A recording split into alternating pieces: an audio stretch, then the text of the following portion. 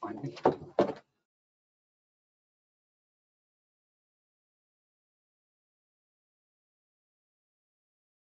Good morning and welcome to Alaska DOT's UAS Peer Exchange webinar. I'm Ryan. I'll be moderating today's presentation. Just a couple quick housekeeping items. Please shut off your VPNs and background apps. This increases our bandwidth ability to play videos as well as maximize your viewing experience of today's presentations. All attendees today are currently muted. There are two ways to participate. Use the question box to question or indicate that you have a question, and two, raise your hand to be unmuted. Once you will still have to unmute yourself. If you called in by phone, make sure you've entered your audio pin so that you have the ability to participate. And if you happen to lose your control panel, use the orange minus button.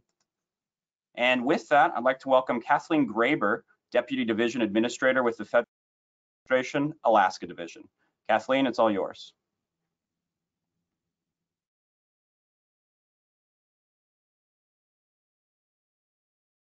Morning, Ryan. I actually just lost your audio. Are you still there? No.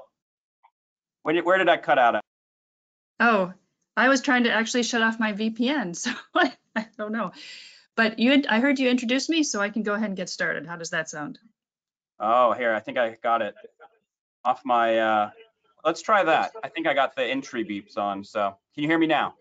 I can, yes. Perfect. Did I miss out on all of the VPN stuff at the beginning? Nope, I heard that. Okay, perfect. All right. Well, again, thank you, Ryan, and good morning to everyone. On Tuesday, Ryan gave a brief presentation to the division, the Alaska Division, and the DOT leadership about highlights of the UAS program at DOT. And we were very impressed with everything that is happening. We saw examples of enhanced bridge inspections to flyovers of the Sterling Highway project, where data from that can be used to help move the project forward in different ways. So again, we were very impressed with that. Federal Highways has been promoting the use of UAS in different ways.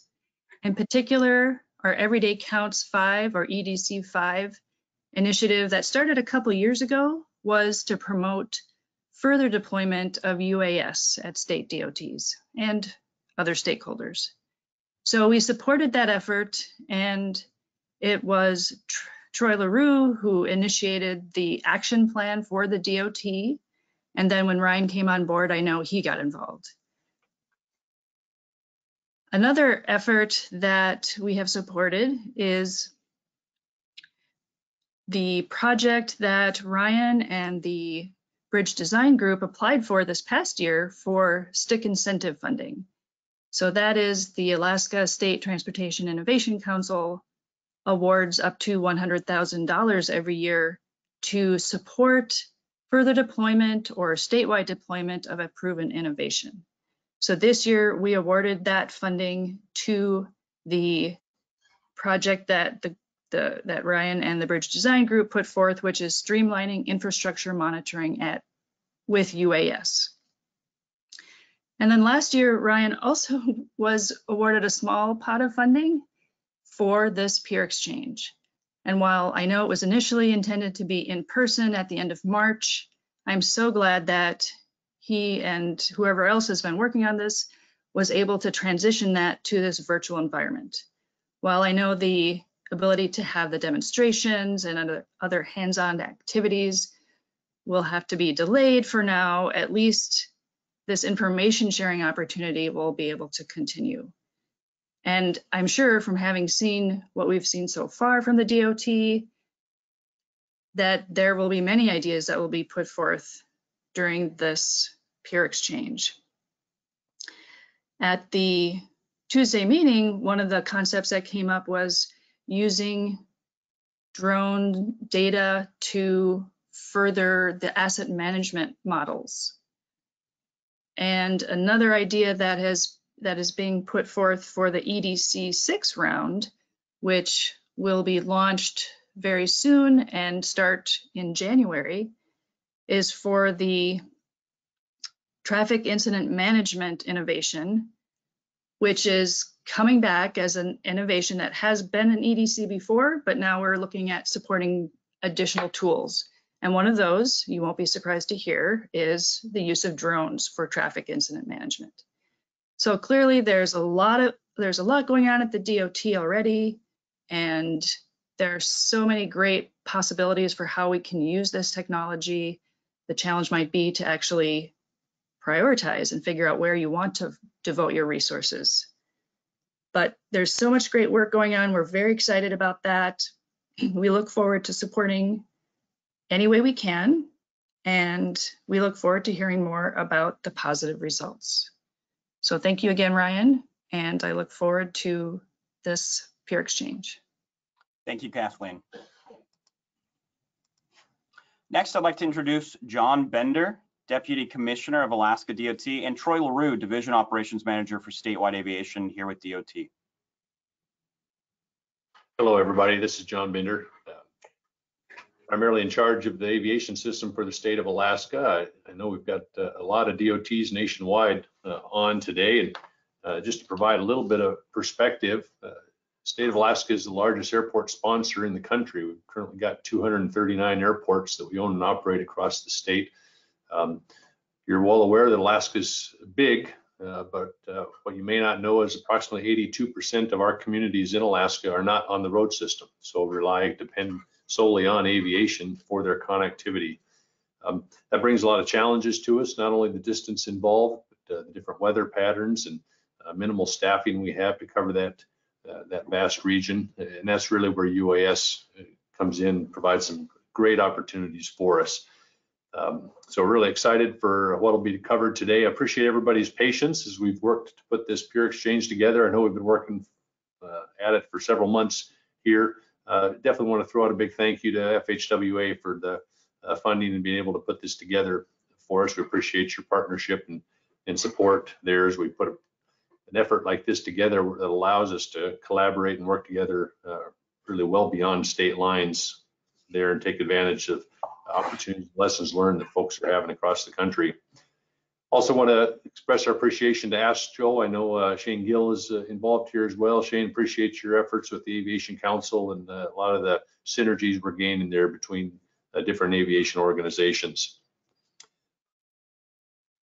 Do want to just encourage everybody to participate today, get lots of collaboration going there. This opportunity for us to link a lot of technologies that are seeming to come together and providing a lot of safeties and efficiencies to each of us there as we grow our programs. Ryan, appreciate your leadership, what you're doing with our program here, and I'll hand over to Troy LaRue. Thanks, John. Good morning. This is Troy LaRue. Welcome to Alaska. Sorry this is as close as most of you are going to get this year, but I'm elated that we're still able to host this peer exchange. Special thank you to our friends at FHWA. I'm glad that you're supporting these peer exchanges across the country, and we're glad to be able to participate. UAS is changing our focus. It's increasing safety, efficiencies, and adding so many new resources to our toolbox.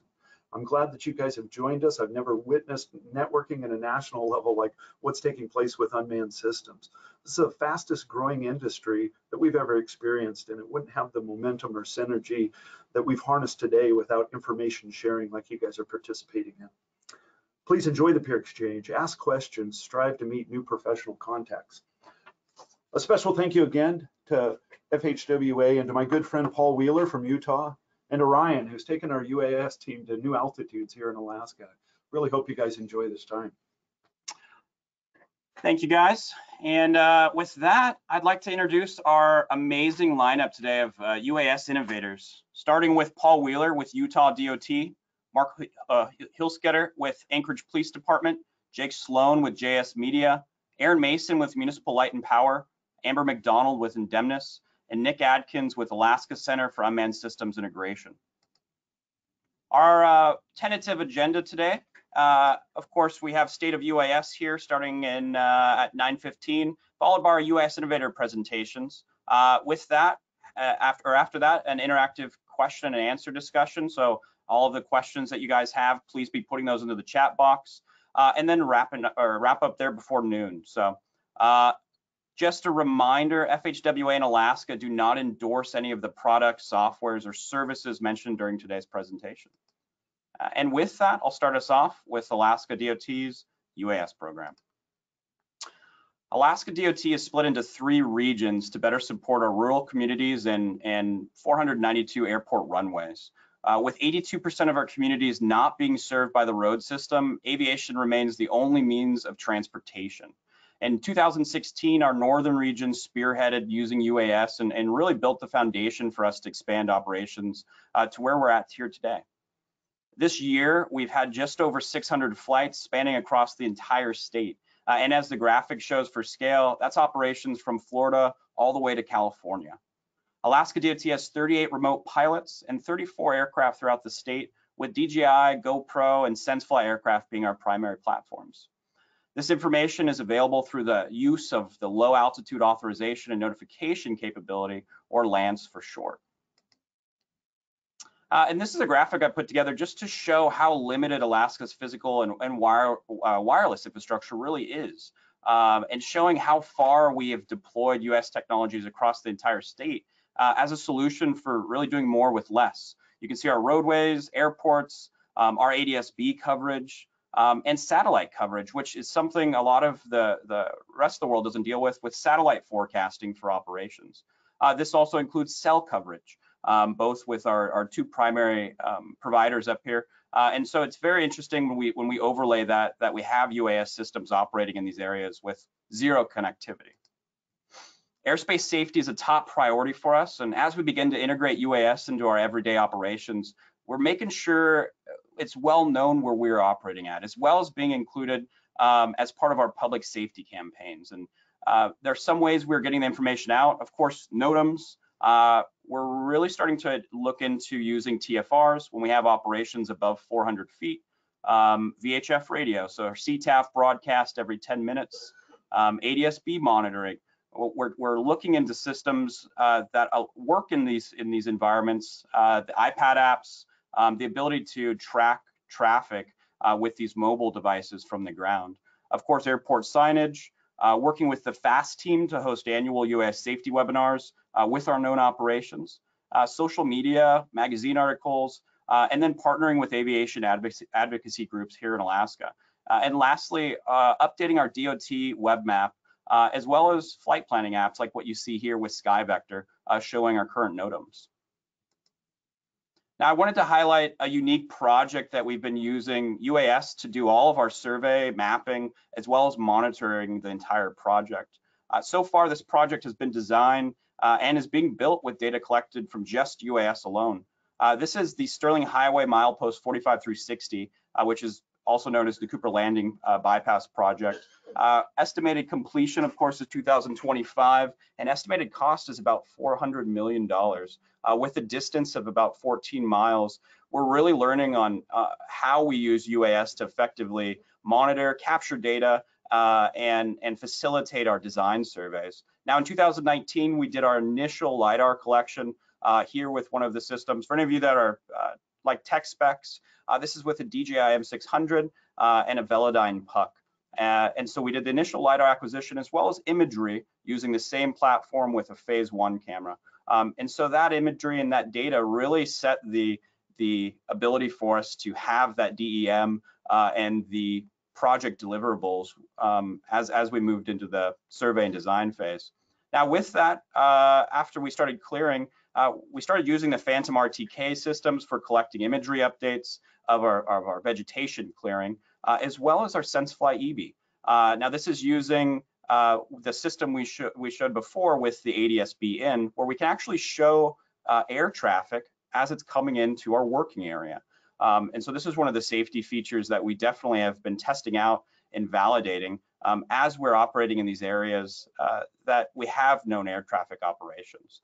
And with some of the other presentations here today, you'll see a lot with structure from motion and capturing in these high vegetation areas. So you can see what's unique about the EB is we can collect not only nadir imagery, but oblique imagery all within the same flight line. Now, this has been a big advancement when we have dense areas with vegetation. As you can see, it allows for us to rebuild those solely based off structure for motion and not LiDAR. One of the big assets for us is visualization. This will be the largest bridge, single span bridge here in Alaska, 700 to 800 feet long and about 200 feet above the canyon. We are using the 3D point cloud as well as our triangle mesh to load the 3D model in. So we really are going to get a first look at what this bridge looks like here in the next couple of weeks. And you can see the aerial clearing efforts here. This photo was taken here about 2 weeks ago. Now with that, the data that we are creating, we are sharing that with a wide audience.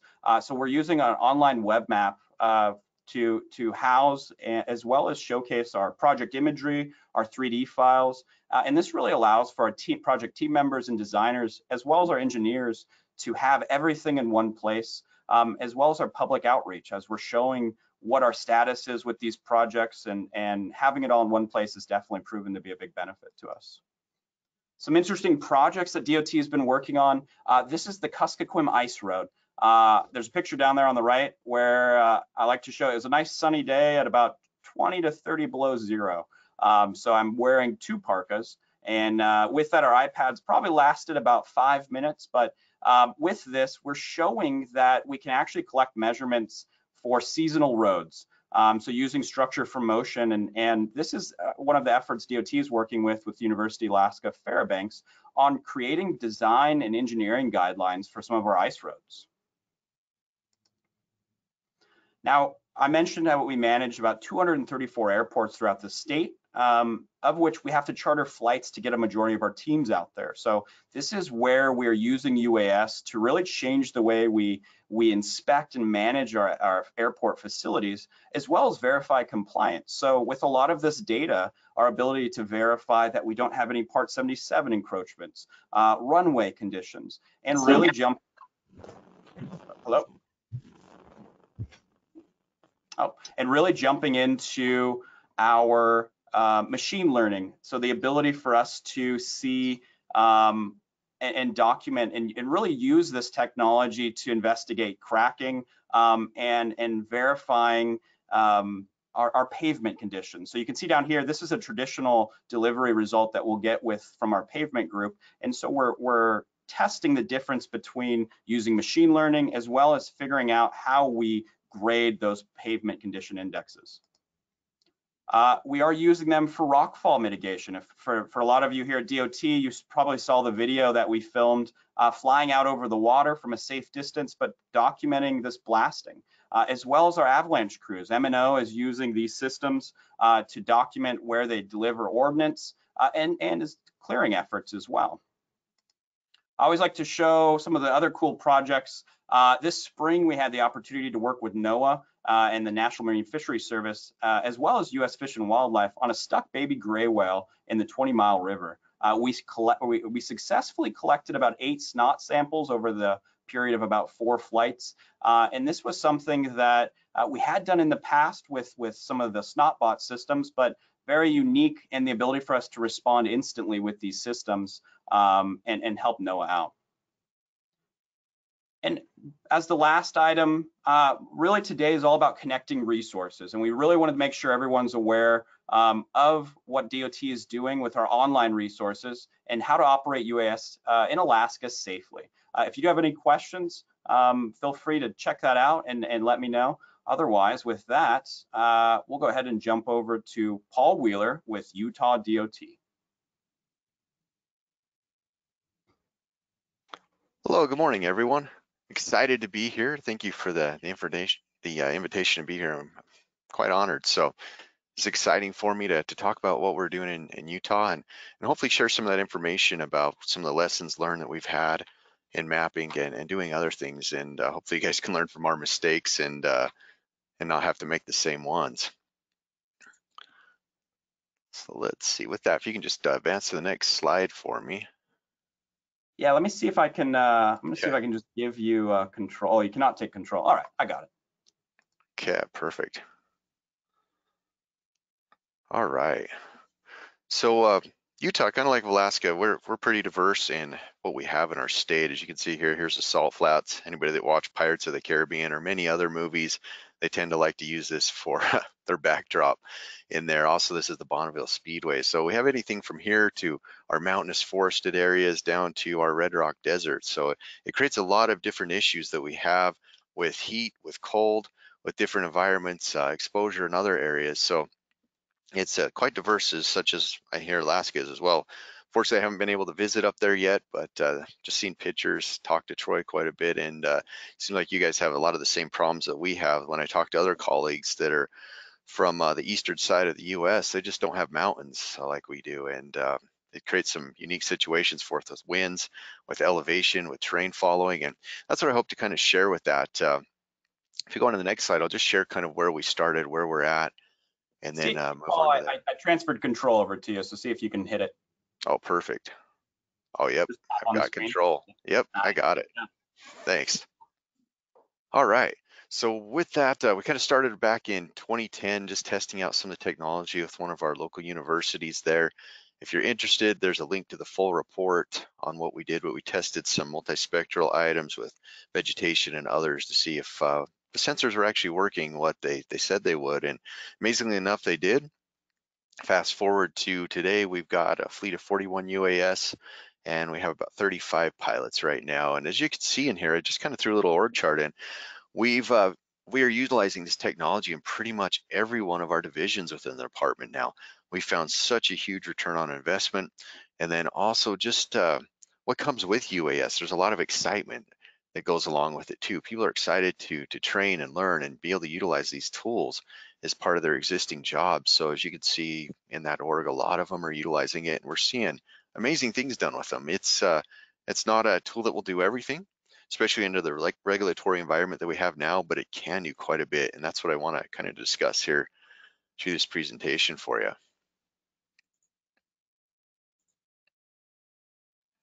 All right, so here's one of the areas. I won't get into a lot of detail on this particular one, but where I've seen some great gains is just being able to utilize these instead of having to use those snooper trucks. Since we have quite a few bridges, we can get these out without having to set up traffic control, get in and see all the little nuts and bolts and welds and everything that's important. This picture here on the left with that snooper truck, they're actually letting the people out. They've got to climb down the ladder, crawl into a small hole into this beam, and then they inspect it from the inside. So not the funnest job, especially when they're got spiders and other fun things in there they have to contend with as they're crawling through these holes, and not an easy feat. But with UAS, we can actually fly around in here, look at what we need to be seen, and then if we need to get that arm's length inspection, we still utilize those tools, but it just helps us get better documentation.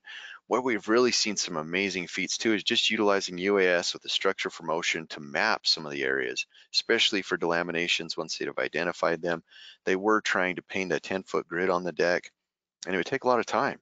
So with the structure for motion, just flying an aerial photograph of that you could measure off of, we can get that traffic opened up a lot faster. Not only that, using thermal technology in there, you can see we've actually been able to discover delaminations on the bridge deck, as you see in this lower picture, that they missed using a sounding method. So it's they were quite impressed. They were a little kind of like, oh, you're not going to find anything. We're awesome at sounding. You're not going to find anything else here. And then put up the thermal, and it says, wait a minute, what's this? And they're like, oh, it's probably nothing. Then they went and checked it again with the hammer and started tapping on it. They're like, oh, we actually missed one. So it's kind of cool what you can actually see with some of these tools. And, you know, we're just in the infancy of this. Imagine where it's going to be going. And I'll talk about some of that later on as we go. On to another project, really about saving money. So just doing overhead sign inspections. Again, with a Z30 camera, being able to zoom. Let me just play this video here. Oops, let me back up. Let's see if it'll play. And you can see from the side of the road, we can do this without setting up traffic control. We can zoom in here and see all the rivets and make sure that they're in or not. In this case, you can see there's a bunch of missing rivets there. If I pause this video, you can see here there's a lot of missing rivets. In fact, we found out on one of our signs it didn't have any in it. The contractor who was doing it put it up and didn't secure it. And we had no idea until we went and inspected it, and it's amazing that it hadn't fallen off. So with this particular job is on our SR 201 and I-80 corridors, we saved over $100,000 on that project by using this. And the way we saved that was not having to set up traffic control. Instead of doing only 2 signs at night, what they traditionally do, we were able to do 16 signs, and that was when we were training them. Again, you guys get snow like we do, probably more snow than Utah, but when it comes to springtime, we'd like to open up some of our highways if we can and plow those. But this particular year, we didn't have a lot of budget for that. So we zoomed in to see actually how much snow was there and compared it against the signs and determined we did have enough budget to actually open up that highway. So again, just some easy, useful things that you can do quite simply with not a lot of effort, but a lot of value with that. So moving on with the sign inspections and other things, what we found is there's a lot of data, which is intensive and somewhat boring for people to actually watch. So our structure inspector on those signs was having to watch the video, depending on who is flying and how good they zoomed in and out. He may have been getting motion sick and other items. So we're saying, how could we do this better? So we're looking at AI and machine learning. And with that, we're letting the computer identify it. So our structure engineers, they can train the data set, and then let's let the computer do it. And here you can see where it's found those missing rivets. We can also see where there's good rivets, where there's bad welds, where there's other things. And the more we train it, the better it gets. So that's where we're utilizing this. Also on our airports, you can see right here's one of the runways. We're doing our pavement conditions, checking that and letting the AI do the crack measurements and seeing how long they are, what the width is. It's for the structure for motion, it's not too great on actually seeing if you got deviations in the pavement or rutting or other items quite yet. We're using LiDAR for that, but I think as future goes on and technology gets better, this is only going to get better as well. On to the next picture, we're also using it to count vehicles. Up in our snow resorts, we have some parking issues. So we're getting flooded with people. And with that flood, we needed to figure out where we're going to have people park, where they're parking, and how many cars were actually there, so we knew how much room we needed to make for additional parking. So again, we flew that with minimal overlap on these because we weren't doing the structure for motion per se, but we wanted to do machine learning so it wouldn't count them multiple times. So we did multiple overlap on this and we're able to count those cars with it. So another piece of where we're starting to utilize that. All right, looks like my controls may have went away on here. Yeah, I had my screen pop up on the bottom, so let me. Oh, no worries. Trying to get rid of this. Let me see 1 second. Yeah, no problem. Oh, nice. Let me go ahead and just close out of that.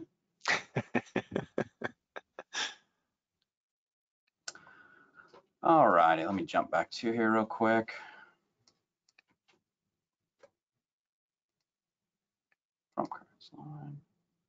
All right, should be coming right back. Okay, perfect. I have the taskbar. I'm not too sure why it's showing that bar on there, Paul, but go ahead and okay. Let's see if I can just, okay, there we go. I'll just use my arrow keys. That works better anyway. So again, some more snow stuff. I can't share a lot of these things sometimes with other states because they just don't understand about avalanches and things as you guys do. You have a lot of them as well. So this is, oops, let me go back. I got a little crazy on my clicking here. Let's see if I can get that video to pop up. Let's see. For some reason it's not, there it goes. Got it, okay. So this is on our gas X. So we also use howitzers and we shoot these nice shells across our canyons there to help mitigate the avalanches, but we've also been using gas X technology. So it'll explode a big cloud of gas here and to help to hopefully set those avalanches when we want them to go. So what we're doing here is we were able to get this bird eye view to watch when we were testing these. And then after we tested them, we could fly up close and visually inspect them, what you're seeing right here, which we hadn't ever been able to do. As you can imagine, nobody wanted to volunteer to go anywhere close to these after they detonated. So, but with the UAS, it's completely possible and safe. No one's gonna get hurt. The worst thing that's gonna happen is we may have a drone go down, but at least nobody's life is gonna be at stake. So this is where we're seeing great gains in this. Also, our goal is to start following the avalanches as we set them and see how they go down the mountain, understand them better so we can better mitigate them as well. So just some ideas there. So I want to get into some of those best practices, lessons learned, and other things that's really impacted us. So when you're doing that structure for motion and photogrammetry, what I've learned is from a lot of pain, unfortunately, in the beginning of our program, we were trying to do everything we could with like a Phantom 4 or a small rotorcraft. And with that, we had this square mile area, and we're trying to fly these areas, and it was taking multiple days to do this. In fact, it took us a whole week to fly this particular area. And what came into play was lighting conditions. It would fly it just fine, but when we actually went in and process it, if you had one data set from one day and then you tried to put in the second day's data in there as well, when you got done flying it, say at the evening, and then you went flying again in the morning, the shadows are far different. When you put that in a structure for motion, it sees it as two different areas. Even though it's the same area with the shadows and changes, it's just too dissimilar for the software to pick that up properly. And what would happen is we would get some offsets between the surfaces. So really pay attention to those things. If you're flying at the time of day, maybe what you could do is start in the morning and in the evening, and then the next day start further down, so when you get to the evening you come back to where you finished on the first day, so the shadows are more similar. Or process those areas separately is another item. Or if you can't do any of that, what we found is LiDAR works great when you have really struggling light conditions for that. And I'll talk about LiDAR a little more, but weather's another big piece of that with winds. Pay attention to a lot of the marketing hype that's out there, because some of the aircraft, they'll say they can handle some winds, and then you actually get it into those and test it out and find out that it can't. I had an unfortunate experience with one of our aircraft that does all of its compass calibrations in the air. So it takes off, you lose complete control of it while it's doing a calibration. And then once it's done, then you have control. Unfortunately, we had a 60-knot gust of wind come up, and it decided to blow the aircraft right at me. And behind me was our Interstate 70, where the speed limit's 80 miles an hour. So I put my hand up to try and stop it. It had carbon fiber guards around all the props, but with the vortices and the wind, it actually tipped it, hit my light bar, and then went into my finger and cut me up pretty good. So I don't suggest trying to catch these. Even in that event, many times we did have it bump up against things and it was fine, but when you get some wind and turbulence, it may twist. I won't gross anybody out with the pictures, but just know 22 stitches, about 4 months of trying to get my finger to work again. So pay attention to those and what your capabilities of your aircraft are. Understand those. Understand how the temperatures play on batteries as well. That's a big thing. If it's a very cold environment, you guys have a lot colder than we ever could hope for. But even in our cold environments where we're just getting, maybe -10, we have to heat them up. Sometimes it's on the dash of the vehicle with the heater going, and that seems to help. We also have a lot of problems with overheating, which I don't know if you guys have that there, but I get it quite a bit down in our southern portion of the state where it gets 115 degrees. And it's typically not the drones itself that has a problem, it's the iPads or the tablets that are overheating. So we will typically use either the air conditioning vent from our vehicles to blow on the tablets, or even just like your cold ice packs or your lunch packs can help with that as well. So just some of those things on how to succeed. Think about those things when you're doing your pre-flight planning, and it will really help. Also understand some of your overlap settings and characteristics on there as well, and that will help you. If you got a lot of vegetated area, you may want to go up to maybe 90% on those overlap settings on your front and side lap, where you may be able to get by with less if you have those. So understand your camera settings too in difficult situations, especially snow. Understand how aperture works, how it affects your depth of field, how the shutter speed works so you don't get motion blur and you get sharp photos. So the other piece there is charging batteries. Make sure you have a good way to keep those batteries charged, unless you have an unlimited supply, which I don't think any of us do. But it can be difficult out there. If you try and use some of those inverters that plug into your cigarette lighter, your 12-volt adapter, they may start blowing fuses. I had issues with that. So sometimes a generator may be better, or an inverter that plugs directly into the battery that's got a little thicker gauge wire. Just some of those things to think about really on succeeding with that. Another thing I can't emphasize enough is use easy to use tools that makes it simple for your people to use and learn.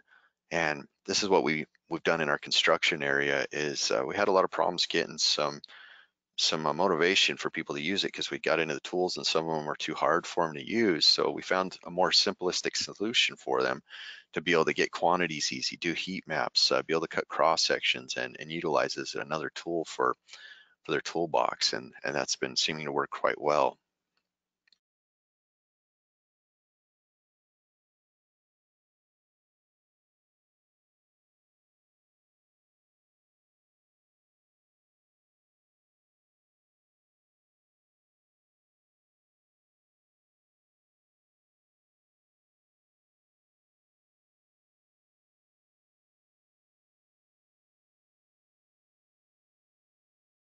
Oh, it looks like your audio cut out here.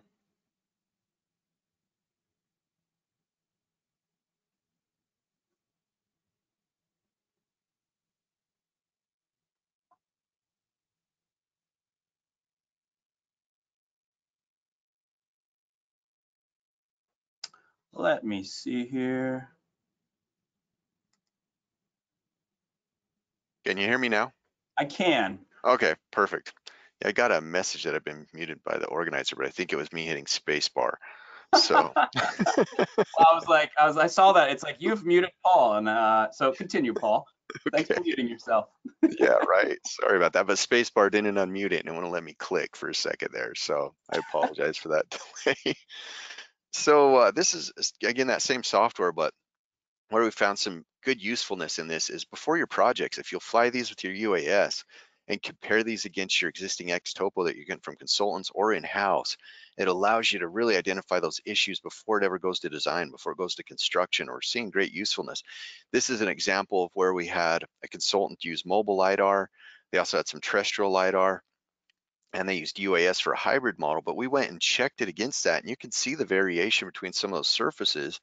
And we found out that the mobile LiDAR that they were using was having issues. And when they'd submitted it, they thought everything was fine. So it wasn't until these checks that we caught that. And if you look down at the bottom of this graph, you can see our UAS flight data is kind of yellow. The existing surface topos there, you can see an old surface, you can see the mobile LiDAR in here as well. So you can see how those all compared, but we found errors in the mobile LiDAR. So by using this and identifying quicker, it really helps with keeping those design changes or errors, or maybe a change order that will happen in construction down to a minimum. So with that, I get a lot of questions about how do we get good quality data? How do we get survey grade data out of utilizing UAS?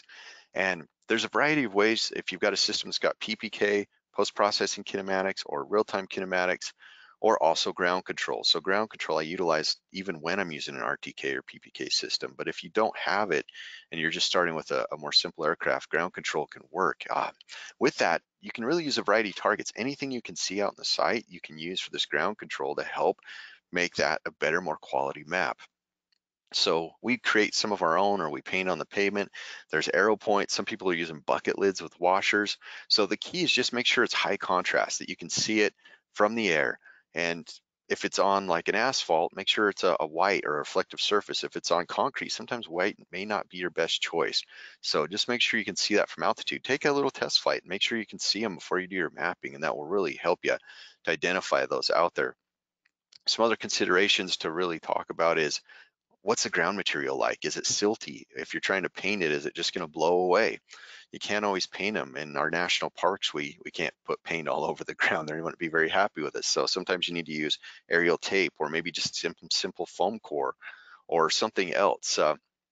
Pay attention to shadows though. As you can see up in this top picture, you can see an example of where the ground control point was painted. However, by the time they flew it, the sun from that guardrail was right over the top of it and it became unusable. So when you're setting those, just think about what could impact that. Is there a tree canopy above it? Is there something else that may cause some weird issues with shadows, because the dynamic range of those cameras aren't sufficient sometimes, that if a shadow's over it, you'll be able to see it. So just some things to really think about as you're setting that ground control.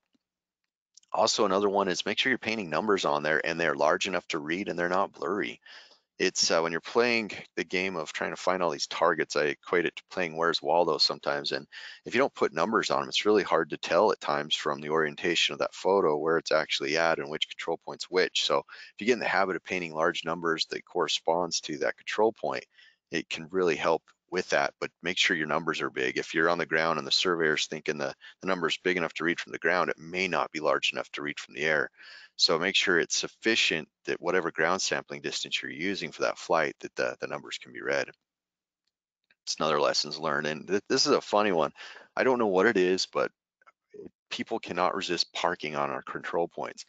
I'll put it out there, and this semi could have parked a half a mile either way on here, and they decided to park right on top of our control point. So have enough sufficiency of points that if somebody does park on one, that you're not going to be in trouble. So have some extras in there, and maybe just paint them where they can't park on top of them. So it's another lesson learned. What we found that works well is keep your ground control points no more than about 1,000 to 1,500 feet apart from each other to get a good quality data set. Some people are going down to 500 feet. That works good as well, but it creates a lot of extra points that you have to set. So, and when you're setting them, set them kind of like the 5 side of a die, which I'll show you in the next slide what that looks like, but make sure they're randomized. Don't have them in a straight line. Have them throughout the actual project, and make sure they're not on the edges, because if you don't have enough images with overlap, it can cause some issues too with accuracies. So here's what I was talking about, the 5 side of a die. Now this is kind of on the edges, so you want to bring them in a little bit, or just fly a little bit outside there to make sure you get additional overlap, and that will really help with those ground control points. And don't just set them to be a ground control point, also do some verification points too, which I'll talk about. But just a comparison, if you did just RTK alone, here you can see the accuracy. You get about 0.081 meters. If you use a PPK system, you're getting about 0.067 meters of accuracy. If you're using that in coordination with ground control points, it takes it clear down to 0.048. So you can see the changes by using GCPs even with the PPK or RTK system if possible. Sometimes it's not possible to get on the mountains or cliffs, so that's something to think about. What we really use and helps is we tend to use more PPK than RTK, because it's not as susceptible to losing initialization during the flight. Because if it loses that link with RTK while you're flying and it geotags an image right there, that image is pretty much worthless for you. So ensure that you've got a good link all the time, or simply what we've turned to is just PPK. It's post-processing kinematics, so you don't have to have that real-time signal. It's collecting the data, you've got another base station, or what I'm showing right here is our statewide network, which it's called the statewide network, but we've actually partnered with Nevada and Idaho and Colorado and Wyoming. And you can see this is down in Las Vegas. This is Salt Lake. We're actually going to be going clear out to Reno, so it's a little more than a statewide. But what this does is it triangulates all those bases. We can create a virtual base station anywhere we're at. So we can just drop a pin and say, calculate from all those other stations a point here, give us that RINEX data, and we can use it in the PPK processing. So a statewide system is an amazing thing to have if you have the ability to do that, because it really saves a lot of time. We don't have to set up base stations. And I know since you guys are such a larger state, it may be a little more difficult to do that, but the value in this is great. And not only that, we can use it for what we're doing, but a lot of the other companies out there can use it as well. And that's how they're supplementing the cost, is some of our utility companies are using it, other construction companies, and we're having a subscription based on that to help support our system. So it works quite well that way to get the data that you need. Another piece I really like to emphasize here, and it especially applies to you guys in Alaska as it does in Utah, again, since we have a lot of changes in the ground elevation, is make sure that it has a terrain awareness. So it will stay that consistent altitude above the ground level at all times. Because if you take off down here, say on the roadway, you fly up to 200 feet, you may fly right into the side of a mountain. Well, if you fly at the highest point and then you fly over here, ground sampling distance might be sufficient over the top of the mountain, but over here it may be 2 or 3 times less than what it would be otherwise. So find a software that you can use that will fly that consistent height above the altitude, so your ground sampling distance will stay consistent and it will increase that quality of your data. Now, it's hard to find some software that will do that. The one I'm showing right here is Map Pilot that will do it. Your EBs that you have, you probably already played around with that. You can do the terrain following. Kitty Hawk's now in beta that we've been testing, that they're adding that in. I've been trying to communicate this to a lot of different vendors, that this is really what we need. It's not flat in a lot of the country, and we need to have that consistent mapping. So look for something that will do that terrain awareness, and that will help you to get more consistent quality in your maps. The other piece here is on your camera angles. So it plays a huge part. I just showed 2 different things. So if you do straight nadir on here and do a 90-degree angle, you can see these cliffs here, you're getting gaps. If you rotate it up to what the nadir angle was, it looks great. But when you start rotating in 3D, you can see where there's holes in the cliffs and other items, where if you fly it at a 70-degree angle, as you see in the left picture, it will help eliminate a lot of those problems, like Ryan alluded to with the EB, how you're getting both. It also helps in that vegetation. So that's where sometimes your rotorcraft can come into play, because you can adjust that camera angle a little more easily on that. But just something to really think about for that quality data. As we get into LiDAR and UAS point clouds here, here's another area to really think about. When you're doing instruction for motion, it tries to blend things together. This is the same runway. And if you look at this photo on the right, this is your pixel point cloud or your photogrammetric point cloud, and you can see that the runway here looks quite wavy. There's a lot of rutting, it looks like, in it, but that necessarily wasn't the case. It's actually quite flat. If you look over on the left-hand picture, same runway, see how flat that is. What was causing that waviness was all these weeds. So with the structure for motion, it was just taking all these little spots of the weeds and trying to smooth them out with the algorithms, and that's what you see as the result. So it wasn't an accurate representation of that. So there's some of your strengths and weaknesses between UAS LiDAR or UAS point clouds with photogrammetry versus your LiDAR on there. And here's some examples where we've really found LiDAR shines. So when you have a lot of vegetation and you need to get some penetration through that. So as you can see here, there's a lot of trees, a lot of bushes. This is a little river valley that they were having a hard time actually surveying. They're having to get on their hands and knees and crawl through the oak brush. And sometimes they wouldn't even get canopy with GPS. And that's where the LiDAR really shine. We could fly that, it would get down right through those. As you can see on this bottom photo on the left, how it was able to get right down through the ground, through that vegetation, through the returns from having that aerial perspective and having multiple returns on the LiDAR. You can see what we were able to get, that true ground surface. And we had a project in Bryce Canyon where it would have taken them probably about a month and a half to survey it with traditional tools. We were able to fly it one day and then doing the processing, it took us probably 2 more days on top of that. So you can see that the cost savings that you can see with that, even though it's a lot of expense to get into the LiDAR business, it's a great tool if you need it. You don't always need it. Structure for motion can do a lot, but when you get into a lot of vegetated area, that's sometimes where it's worthwhile to have that. Where we've really found the best method is using a hybrid method. So get the benefits of all your tools. So don't throw away your old surveying tools. Still use some of those. Still use maybe mobile LiDAR. Use your GPS or your total stations. Combine the strengths of those with your UAS. As you can see here, we use terrestrial LiDAR on the roadway. Then we use the UAS to fly all this other softscapes, and then combine the two to get the best of both worlds. And that's where we're really seeing the biggest gains from getting the most accurate design grade data of doing that. So I'm going to switch gears here a little bit from the smaller UAS and go up into the bigger ones and talk about that just a little bit. So everybody's growing. I don't think you guys have some of the issues we have with traffic, but we have a bad problem with traffic. It's we're not quite LA, luckily, but it's moving that way, unfortunately. A lot more people are trying to move into our state, and we just don't have the capacity for it.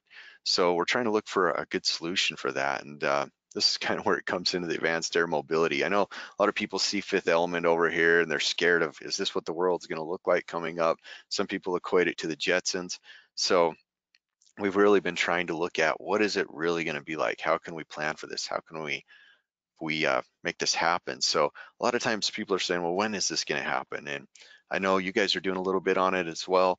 So sometimes people just don't believe the timetable, but it's actually happening now. The small package delivery is already happening. I think you guys are working on some larger package deliveries as well. So I'm preaching to the choir on this, but really in the next 5 to 10 years, it's going to be a little more mainstream, and we need to be thinking about this. So it's going to be interesting. It's going to be exciting. They say it's going to be from what the change from the horse and buggy to the automobile was. We're going to see that same change again here, probably in the next 10, 20 years.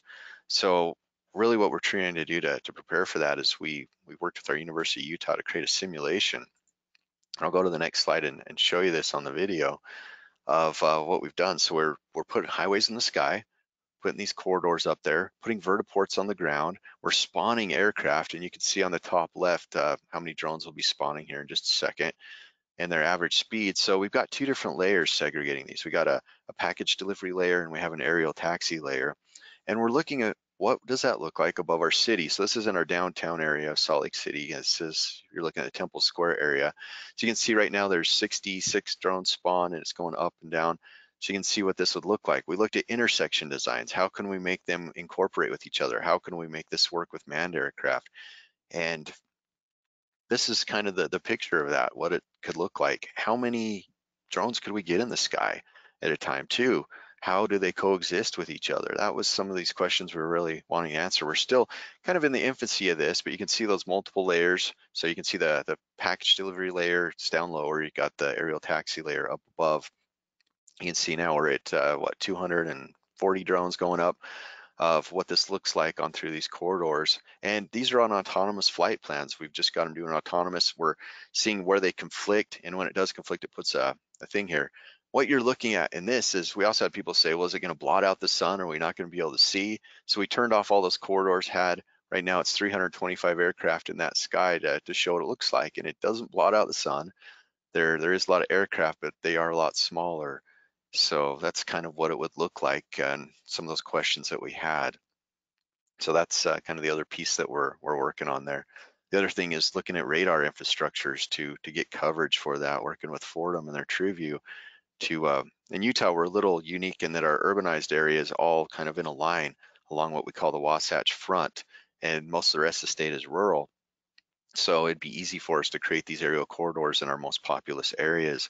So that's what we're looking at potentially doing for beyond visual line of sight and other things to see how it coordinates.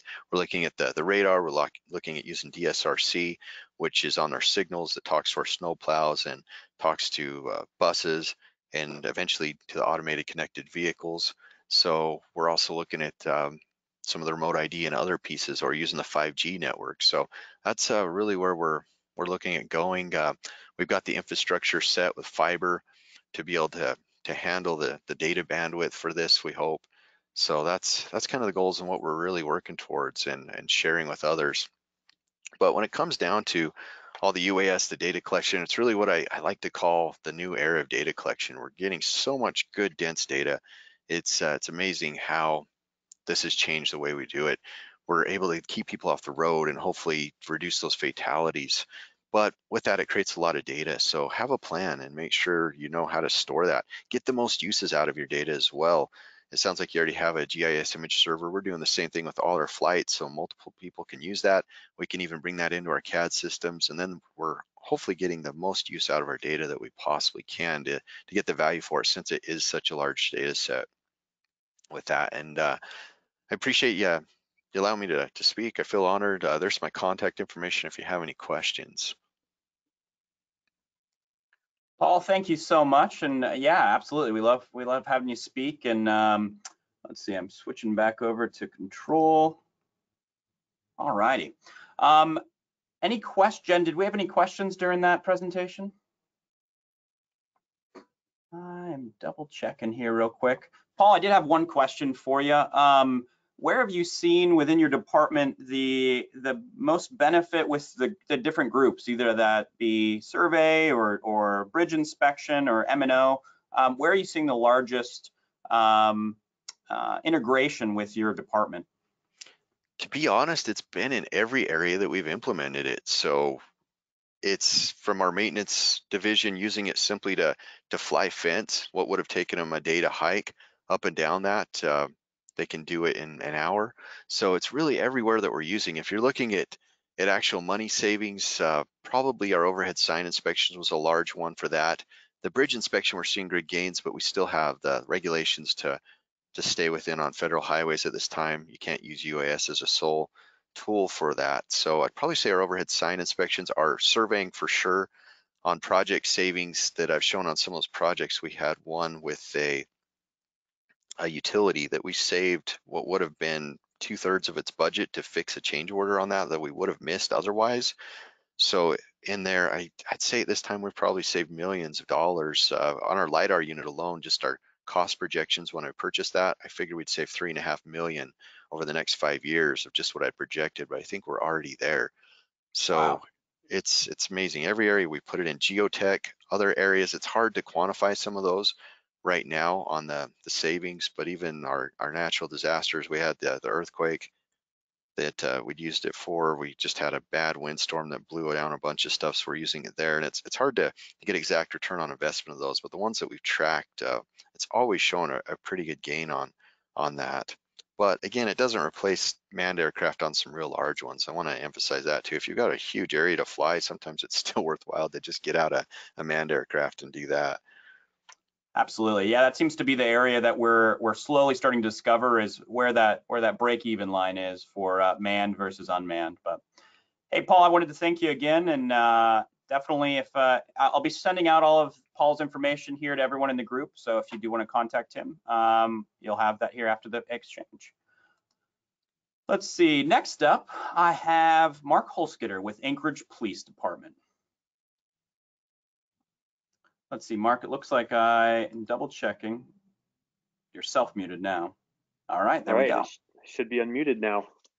Absolutely. Well, thanks, Ryan. I appreciate that. And good morning, everybody. Just a quick introduction. My name is Mark Holskitter, and I'm a sergeant with the Anchorage Police Department. I've been with APD for about 2 months shy of 26 years at this point. I wear kind of multiple hats at the department. I'm presently assigned to the FBI and the Joint Terrorism Task Force. And essentially, I do a bunch of liaison between the federal law enforcement agencies here in Alaska and the Anchorage Police Department. And one of the other additional hats that I wear is I'm on the technical support unit for our SWAT team. And that was kind of the area of the genesis of our unmanned aerial systems program. So if you can go to the next slide for me, Ryan. So basically what you're going to hear today is nothing earth-shattering, nothing new. I'm just going to kind of tell you how the Anchorage Police Department has put together our program, what we use it for, how we can use it, where we can use it, and kind of why we don't use it in some scenarios. Next slide, please. All right, so when I came up with an idea of bringing the program to the Anchorage Police Department, I kind of wanted to start with why on earth do we want them? So what I came up with was the Anchorage Police Department will operate a small unmanned aerial system for the purpose of enhancing the public safety while respecting the privacy of our citizens. A successful SUAS program will assist law enforcement by providing increased situational awareness, enhanced officer safety, and act as a force multiplier to improve operating efficiency and effectiveness. That was kind of the core idea that I wanted to bring, is that this wonderful technology has to be a benefit to the citizens of Anchorage, and we have to maintain that privacy. Next slide. Okay, so this is it. Our program is very simple at this point. Essentially, we have 2 Mavic Pros, the first generation, and we have 1 Mavic 2 Enterprise Dual. Now, we're obviously looking to upgrade it all the time to new and better, but for us, budget is a huge concern, as it is with a lot of small agencies around the United States, and we just don't have a very large budget. So this is what our program is. What our program is not, is on the next slide here. I had to overcome the idea that a quote unquote drone program was something sinister, something bad. And that was one of the biggest hurdles. When I first started looking into this, my administration really didn't like the connotation that was attached with the concept of drones. So I wanted to make sure that they understood that it was not something like that. Next slide, please. Okay, so what do we use it for? I have 3 primary concepts here on this slide here. We do it for search and rescue. That's kind of a no-brainer. That's a very powerful use for equipment like this. We also use it for our tactical deployments, so we can help us assess situations involving hostages or barricaded subjects, support for other large tactical operations, and other temporary kind of perimeter security situations. And then investigatory scene documentation. So think about a crime scene, major accident scene, or other large outdoor scene. But really what I'm missing on here is a fourth topic, and that's for general public safety. So in November 2018, we had that 7.1 magnitude earthquake here, which we're still having a few aftershocks to this day. But we were able to take that drone and go out and image areas of our port, a couple other areas, including one of our bridge spans here that we were concerned there was some damage. And Ryan, I don't know how well the video will play for this particular slide, but this was a kind of a success that we had back in March. We were able to locate a lost hiker, and frankly, Ryan, it's playing really slow on my computer, so we can skip this slide, and we can always make that video available some other way. So what was important when I put together my program was I wanted to ensure that we had very specific restrictions on how we would use it. I understood all the concerns. I actually met with ACLU. I met with a lot of people who were able to voice their concerns. So the municipality of Anchorage decided to enact an ordinance, and fortunately, they based a lot of it on my proposed policy. So most importantly, we're not going to use it in violation of an existing Alaska statute, which governs the law enforcement use of unmanned aircraft systems. We're not going to use it for routine patrol activities. So, we're not going to have our patrol officers out there flying a drone over the highway with a stopwatch trying to catch speeders or anything like that. We're not going to use it for any kind of warrantless search on somebody's property when we're specifically seeking evidence as part of a criminal investigation. We're not going to use it in a manner that violates a person's reasonable expectation of privacy unless we have a warrant or in accordance with the judicially recognized exception to the warrant. And a little bit of forethought actually paid off, because very recently here, we were handed down a court decision. It's McKelvey v. State of Alaska, if anybody's interested in looking at that, where they considered the use of an aircraft supplemented by the use of a telephoto lens. So taking not just the fact that the aircraft flew over to somebody's house, but we actually had a law enforcement agency use a telephoto lens to be able to gather evidence they wouldn't necessarily be able to see with the naked eye. So you have to, when you're putting together a program, consider these types of restrictions that may come in the future. And that's hopefully what I did when I addressed that in our policy. Next slide, please. Okay, the other areas that we won't use it, obviously we're going to comply with everything that the FAA expects out of us. And the one other big red flag thing is, we're not going to equip our UAS with weapons or use it in any way, shape, or form as a weapon. Next slide. All right, so how do we use it? Well, currently, all the requests for our UAS have to go through our Special Operations Commander. And I really wanted my officers to have some considerations for how we can use it. So what's important is we need to know where it's going to be, and that it's going to be used something that is a way to enhance safety, either for our citizens or our officers. I need to understand the area of operation where it's going to be deployed. So, we have here in Anchorage, we not only do we have a decent sized international airport, but we have the busiest seaplane in the world at Lake Hood, and a very busy general aviation airport here at Merrill Field, which comprises a lot of air traffic in and around the Anchorage area. So I needed to make sure that when it's requested, we understand any potential air-to-air conflicts, whether or not we're going to be operating anywhere around the airports around here.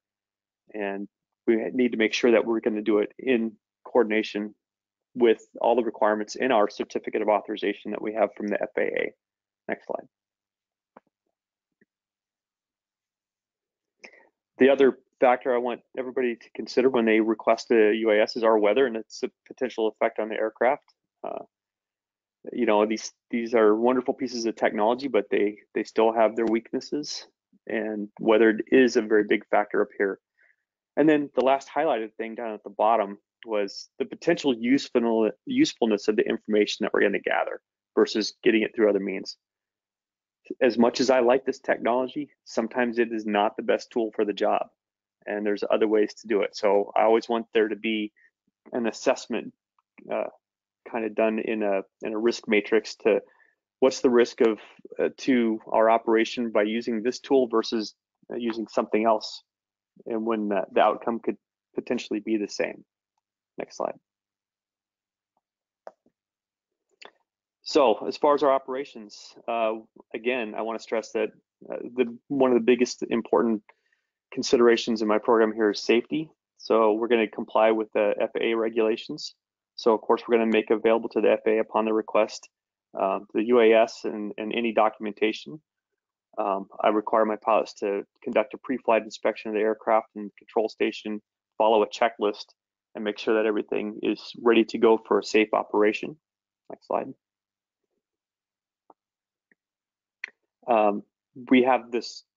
We've had a track record so far of some really wonderful interagency coordination. We've worked well with the Anchorage Fire Department. We've done some work for the Division of Forestry. We've helped out the Anchorage Water and Waste Utility, and then all the various departments within APD, from our crime scene to our traffic unit to our training unit, where we were able to shoot some video of tactics. And then our SWAT team, obviously, they really like having the ability to have an aircraft overhead ready to go to help be that extra eye in case somebody breaks out of the perimeter. Next slide. So this photograph is just a real quick example. I'm not showing anything that's anybody doesn't already know, but we were actually out with the UAS in Anchorage flying a different mission when there was a fire in the Chester Creek area in 2019. It was a very warm summer, very dry, very dangerous fire season, and a fire broke out in a green belt. And what was interesting, we offered the aircraft to the fire department to help take a look at the fire scene. And when we took off and flew overhead, they were actually surprised. If you look at the very top of the photograph, there's a house there.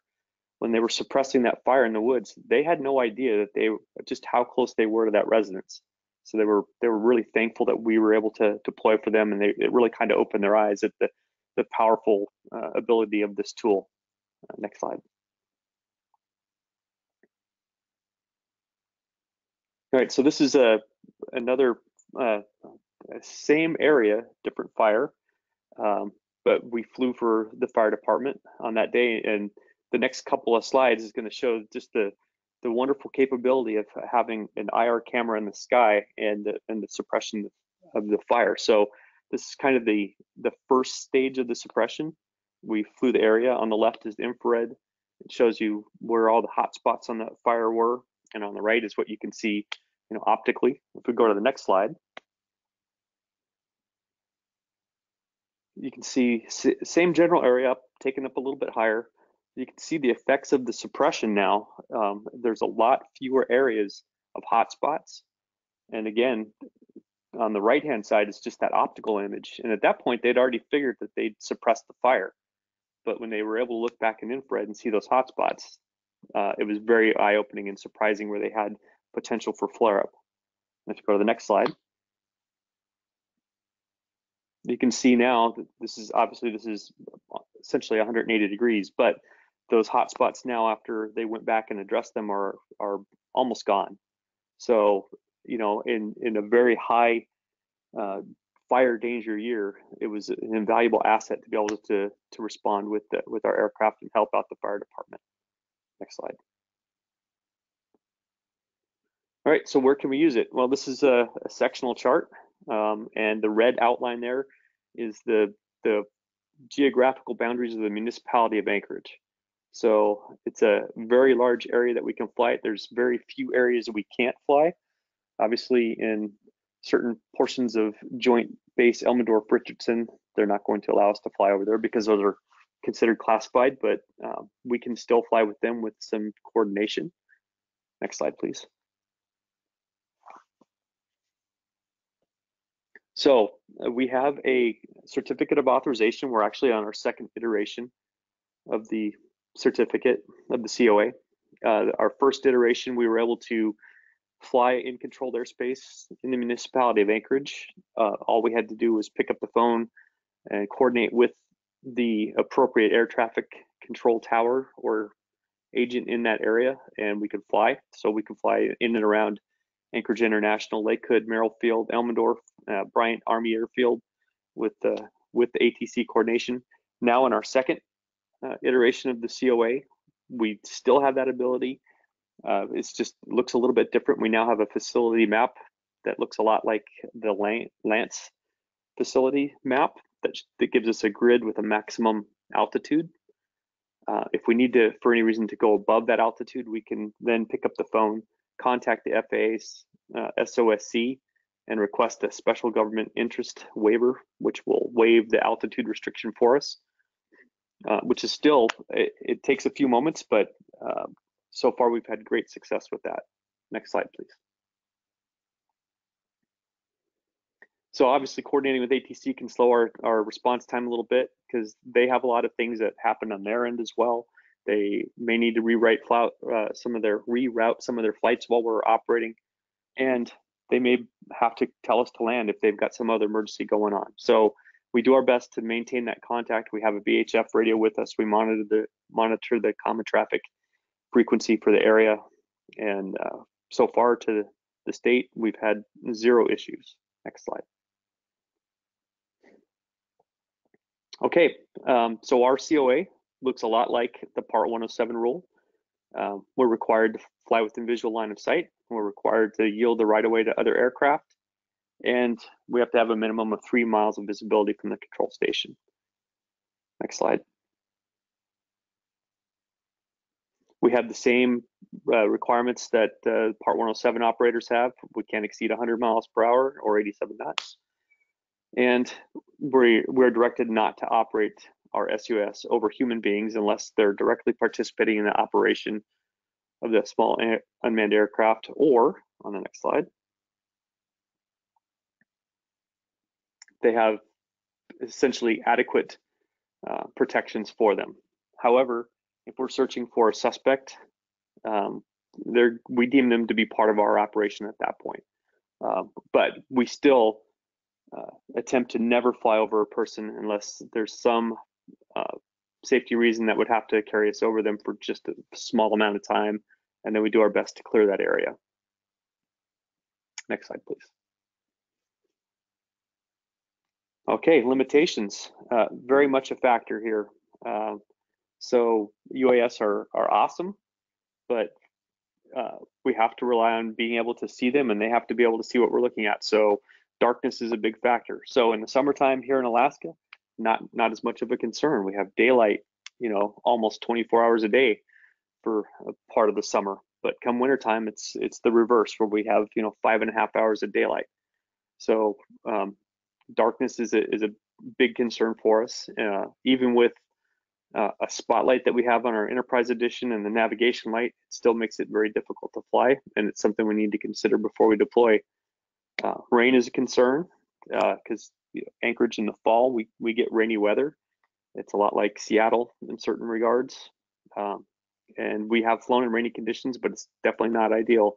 And then snow, it affects the aircraft in many ways and actually creates another dangerous condition. So we have to evaluate that before we fly. And then just like Paul said before, wind, manufacturers do place a maximum wind on their aircraft. And it's always tough to measure exactly how fast it's blowing. So we need to make sure that we adhere to what the manufacturer's recommendations are and do not fly when it's greater than what they suggest. And then finally, the temperature range.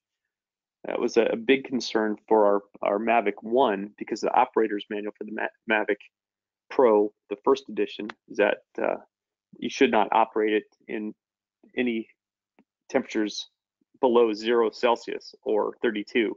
So for us here in Anchorage in wintertime, we spend most of our time down below that temperature range. So it was going to severely limit our potential operations. Next slide, please. So our plan when I started this whole program was we wanted the crawl, walk, run philosophy.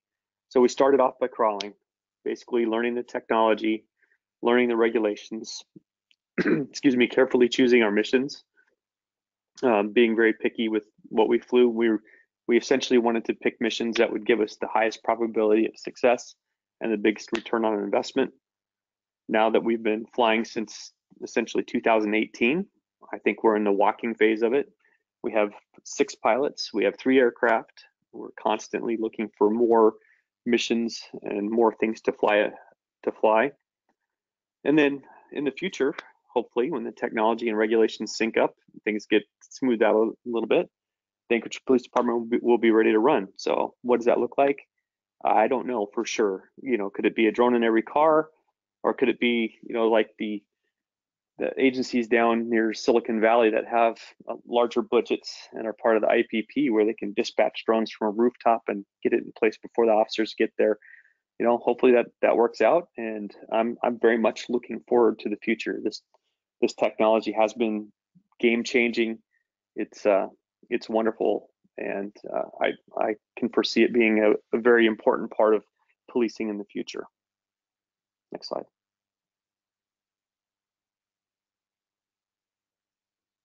All right, well, that's essentially it for me. Ryan, I want to thank you first and foremost for all the work you've done getting this this peer exchange put together. It would have been great to do it in person. I'm just happy to be part of this. Just a real quick comment here on the video. We flew, there was a large fire in the municipality of Anchorage, and we flew several days in a row in the morning hours after the sun kind of came back up, and we were able to provide video and real-time image to the Division of Forestry as they work to suppress that fire. So I'll leave it open for if there's any questions, but I know there's going to be a Q&A session here a little bit later. So Ryan, thank you very much. I do have one question from the group. This is from Galen Jones. Looks like, are you or have you considered using UAS for searching homeless camps on public land for the purpose of stolen property identification and recovery?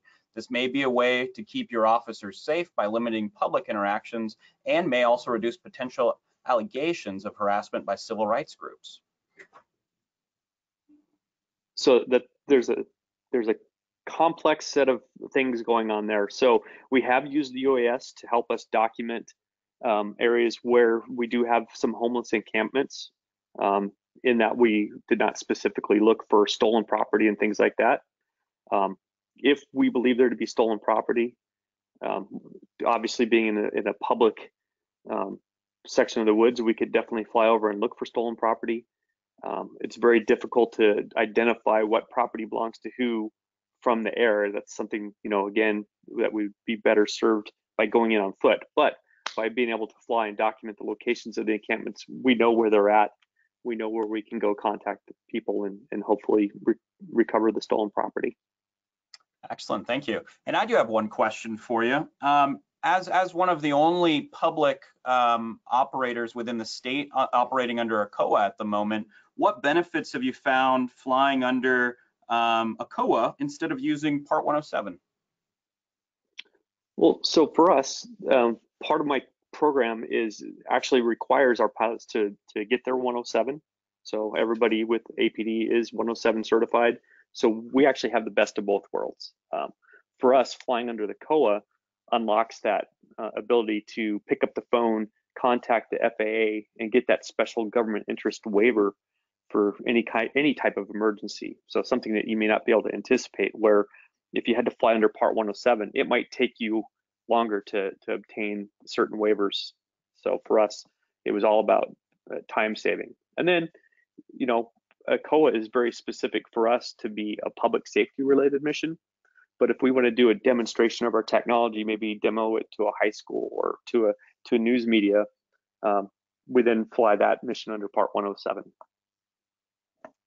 Excellent. Well, thank you, Mark. I really appreciate your time. And yeah, we look forward to having you on the panelist here coming up next. All right. Thanks, Ryan. With that, our next panelist, Jake Sloan with JS Media. Let me go ahead and unmute everyone again. So, Jake, you should have, nope, not yet. All right. Let's see if that works now. You should be able to unmute yourself.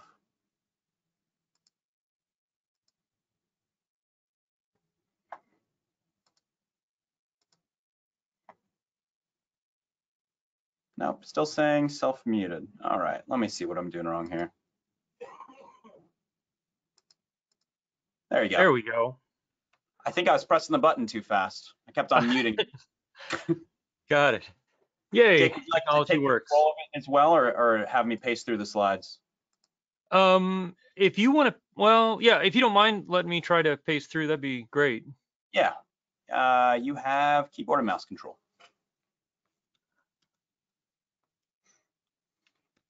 Do I? Yeah, just tap on the screen.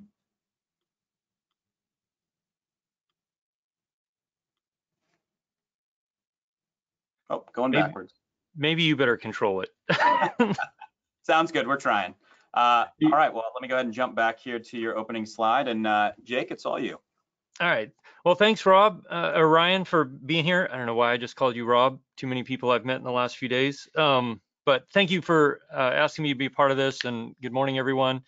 it's exciting where this technology is bringing us as a whole, even with some of the challenges and complications that it presents. But to start out with, my name's Jake Sloan. I'm a Part 107 drone operator here. I'm a freelance videographer and photographer, and of course, drones play a large role in that for commercial clients here and in other places in the U.S. where I've been hired to work. And then one of the things that I do where drones really specifically come into play is I test and review cameras and drones and other related equipment that companies send me.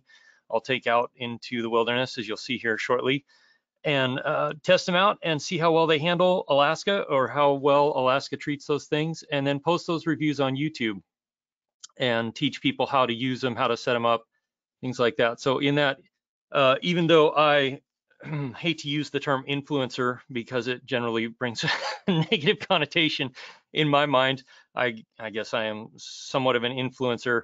And because I post those, and specifically because all the environment that I operate in is Alaska and out in the wilderness, it gains quite a bit of interest from public people who want to know more about drones, and especially people who are coming here for vacation, coming here to see Alaska for the first time. I'll get a lot of questions about where they can operate legally, how they can fly legally, what they can do with their drones, what they can't do. And so I get to play the role of educator quite a bit in helping people understand the rules for hobbyist flyers and the rules for Part 107 flyers, and then the rules that are really specific to Alaska, because we have such a vast area to operate in, but we also have lots of national parks and wilderness preserves and other places where it's not legal for those people to operate. And then, of course, we have tons of small aircraft that often fly through at very low altitudes, completely unannounced, and sometimes with very little warning. So I play the role of educator to a lot of people who come here for vacations to let them know how they can safely operate their drone, where they can safely operate their drone, and things they need to be aware of when operating in Alaska. So that comes down to basically there, if you want to go to the next slide there. There are just three types of drones I use. Go ahead to the next one, Ryan. The first is DJI, which probably everybody is familiar with. I primarily use the Mavic 2 Pro because it's small and portable, and because 90% of what I do, I'm carrying everything on my back in a backpack. So the smaller, the more portable, the better. And with this, I've really pushed this drone to its limits, and probably even beyond its limits, definitely beyond what the manufacturer recommends, either by accident or because we do deal with really cold temperatures. So I've flown the Mavic 2 pretty regularly at temperatures as 30, 40 below zero, at which point my phone or iPad lasts a couple of minutes, and then my fingers give out, 5 or 6 minutes after that because it's cold. The fantastic thing about the DJI drones is they've been in the technology long enough that the reliability, the consistency of control, the image quality, the flight time, and the size with the capability that you get out of them is just, it's excellent and fantastic. If you want to go to the next slide, Ryan. So I've used these drones to capture lots of footage. If you want to see the smooth versions of these, you can check out my Instagram or YouTube. If you look up Jake Sloan on pretty much any social media, I should be the first thing that pops up. But it's such a fantastic tool to be able to capture angles. Go ahead, go to the next one too, Ryan, and showcase some of the places that we have here. And then the next drone that I use, which is a newer drone to the market, it's made by a company called Skydio, and they're in California. Basically what Skydio has done is taken an incredibly powerful computer and really advanced machine learning algorithms, and put it onto a drone to showcase what it is capable of when it's on a flying platform. So this drone sees the entire world around it in 48 megapixels. It has 6 4K cameras that are 100% dedicated to obstacle avoidance, and then it has one 4K camera that's dedicated for filming. And so it will see everything around it in 360-degree stereo vision to be able to detect and avoid obstacles as small as a ½ an inch. And then it will intelligently plot flight plans through those obstacles. So go ahead and go to the next one, Ryan. So I use this drone a lot because I work by myself so much, and this drone has so much intelligence built in and is is a really highly capable machine of avoiding obstacles, I use it like a second camera person, because I have a small controller or just my phone in my hand where I can execute actions that are pre-programmed. The drone will, execute those actions while I'm also able to make sure it doesn't hit any obstacles or run into anything, which is really fantastic for me because I don't have to stand there with a big bulky controller to try and capture shots of me out in various locations like this. Now I realize the more I say this, the more I sound like a really self-important influencer, which is probably why I hate the term influencer. But the thing that I love about those two particular drones is the ability for me to show the scale of the landscapes that I regularly go out and explore in Alaska is important, because when you see those places, you have no idea of the scale, because it's like stepping onto another planet. There's no cars, there's no people, there's nothing familiar to us to show or to give an example of how large or how small an area is. And by the way, before I jump too much further, I should note that I've been in mountaineering and I've done search and rescue and stuff for 22 years.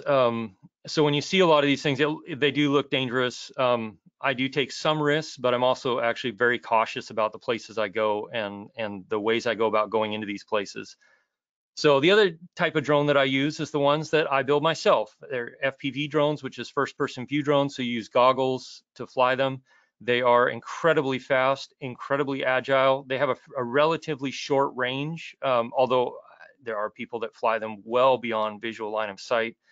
So the potential to go further is there. And depending on how I set them up and program, they can or they may not have GPS capabilities and other capabilities. But what is beyond just actually being a lot of fun to fly, and I have little ones that I zip around the house with my son, and we race all winter long when it's really cold inside the house, much to my wife's disappointment and frustration, I'm sure.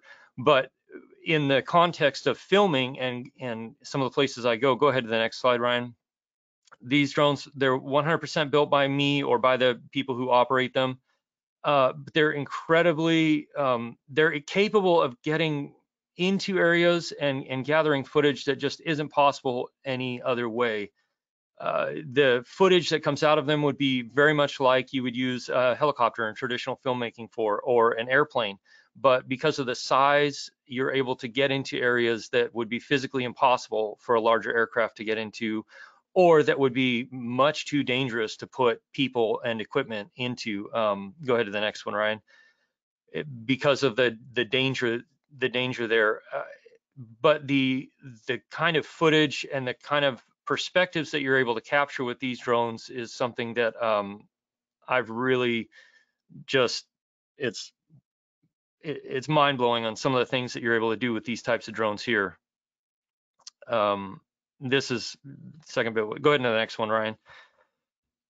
So those are really powerful vehicles, because most of them are small. I do have a larger one that'll carry larger cameras, but they're able to get into and get out of areas that you just physically couldn't with any other sort of aircraft, and also provide the types of footage and the feeling that you would normally get with a much larger aircraft with much larger camera systems, but also you'd be putting people at risk.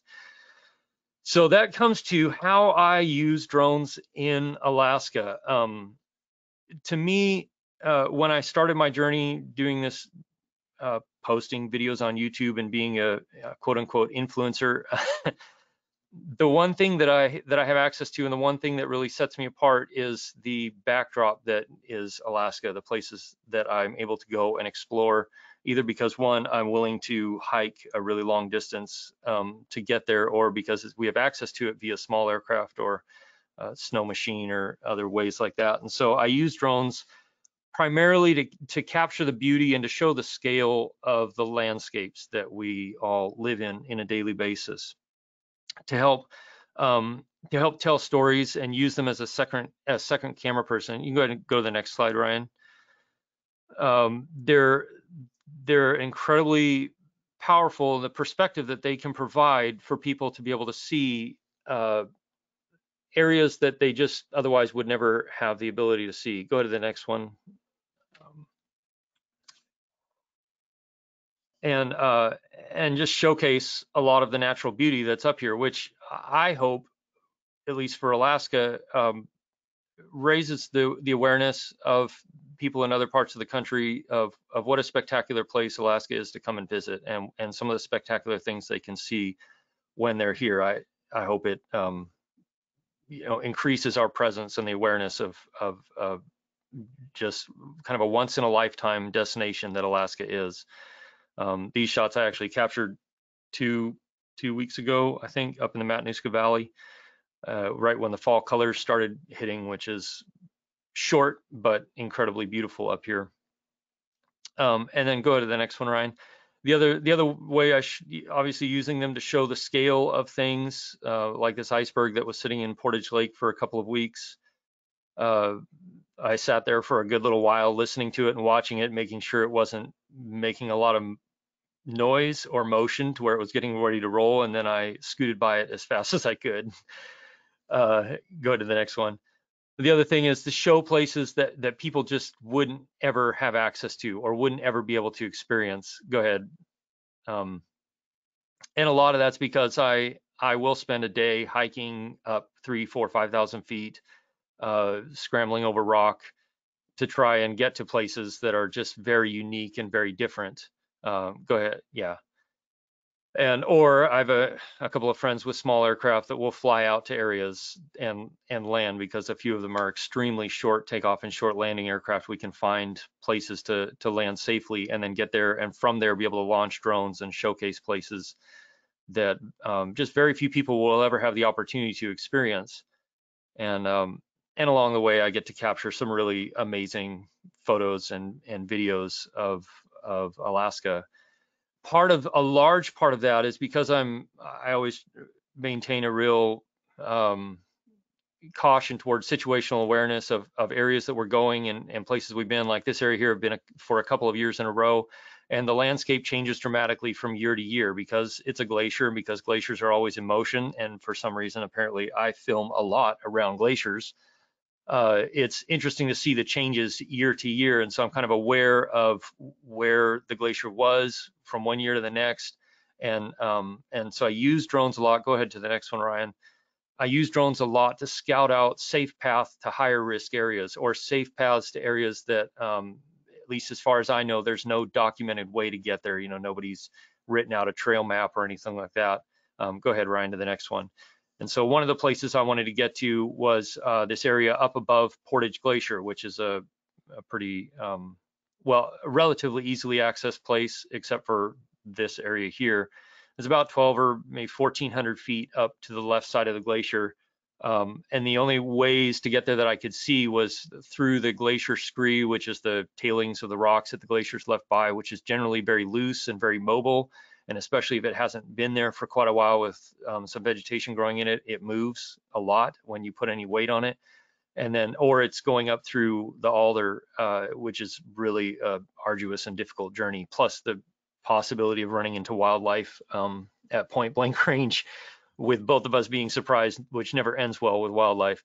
And so go ahead to the next one, Ryan. I was able to scout a path, a way to get up there on the rocks through the glacier, not through the glacier, but through some of the areas that the glacier had receded from, and get up to this area where just basically I wanted to go up and take a nice photo and drink some coffee and just enjoy the view, because it'd been a lot of work the couple weeks before, and so it was time to rest. But also be able to showcase and scout areas to like this, which is Burns Glacier. It's up behind Portage. It's an area that I wanted to go to for quite a while, and there is a fairly well documented path on one side of it, but there isn't to this side, the right side of the glacier. And we got up there, I found this ice cave. I was contemplating going into it. I flew through it a couple of times because I figured, it's I can handle losing a drone. I'd rather not be inside an ice cave if it collapsed. And after seeing the interior of the ice cave and looking at it, decided it was safer not to. But also I used the drone in this particular area, where on the left side of the glacier, there was actually quite a lot of sinkholes in the gravel. And so we were able to find a safe path that stayed on the bedrock, as opposed to down straight in the front middle of the glacier. There's clearly still ice underneath that gravel because the sinkholes that were appearing and some of the water that was going down into the sinkholes. So they've become a really invaluable tool for me to be able to document my journeys and document my adventures, but also to find safe ways to get to places. I think there's a couple more slides, Ryan, you could go to. Oh yeah, that's right. And then to showcase Alaska to the world. Go ahead to the next one. But the other thing, yeah, I started a thing where I was posting short video clips of myself and my friend drinking coffee in the most ridiculous places we could find. And so this was one of them. And actually when I flew the drone out, I didn't realize it was pouring rain and snow outside of the cave until the drone came back in, and then I realized. But another somewhat of a side effect, I guess, it wasn't something that I intended to do, but because I go to many of the same places year after year, I've been able to document a lot of the changing landscapes here in Alaska, which, if you don't know, glaciers are constantly in motion. They're constantly changing. Whether or not they're receding or advancing, they are a river of ice that's always in motion. And so everything is always changing around them and on them and in them. And so this is Byron Glacier, which generally has a pretty spectacular set of ice caves. Some of them are a little safe or fairly safe in the wintertime. Most of them are not very safe in the summer. I wouldn't recommend people go in them in the summer because they're just melting so much more.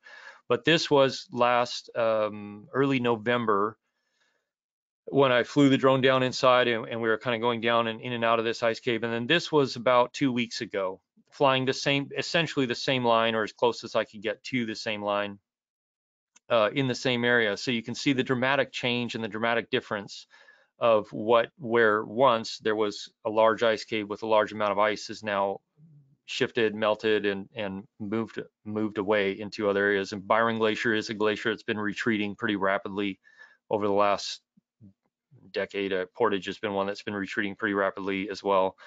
And so it's an unintended side effect that I guess I recently become aware of in the last 6 months as I've gone back to some of these places for now the 3rd or 4th year in a row of realizing that I'm documenting the changes in Alaska's landscapes just via the fact that I'm shooting a lot of the same areas and shooting a lot of the same landscapes. And I know many of the drones I've got are capable of doing some mapping and some other things. I haven't really jumped into that just because it's not really my cup of tea or anything that I've really pushed for on a business side or been hired to do on a business side.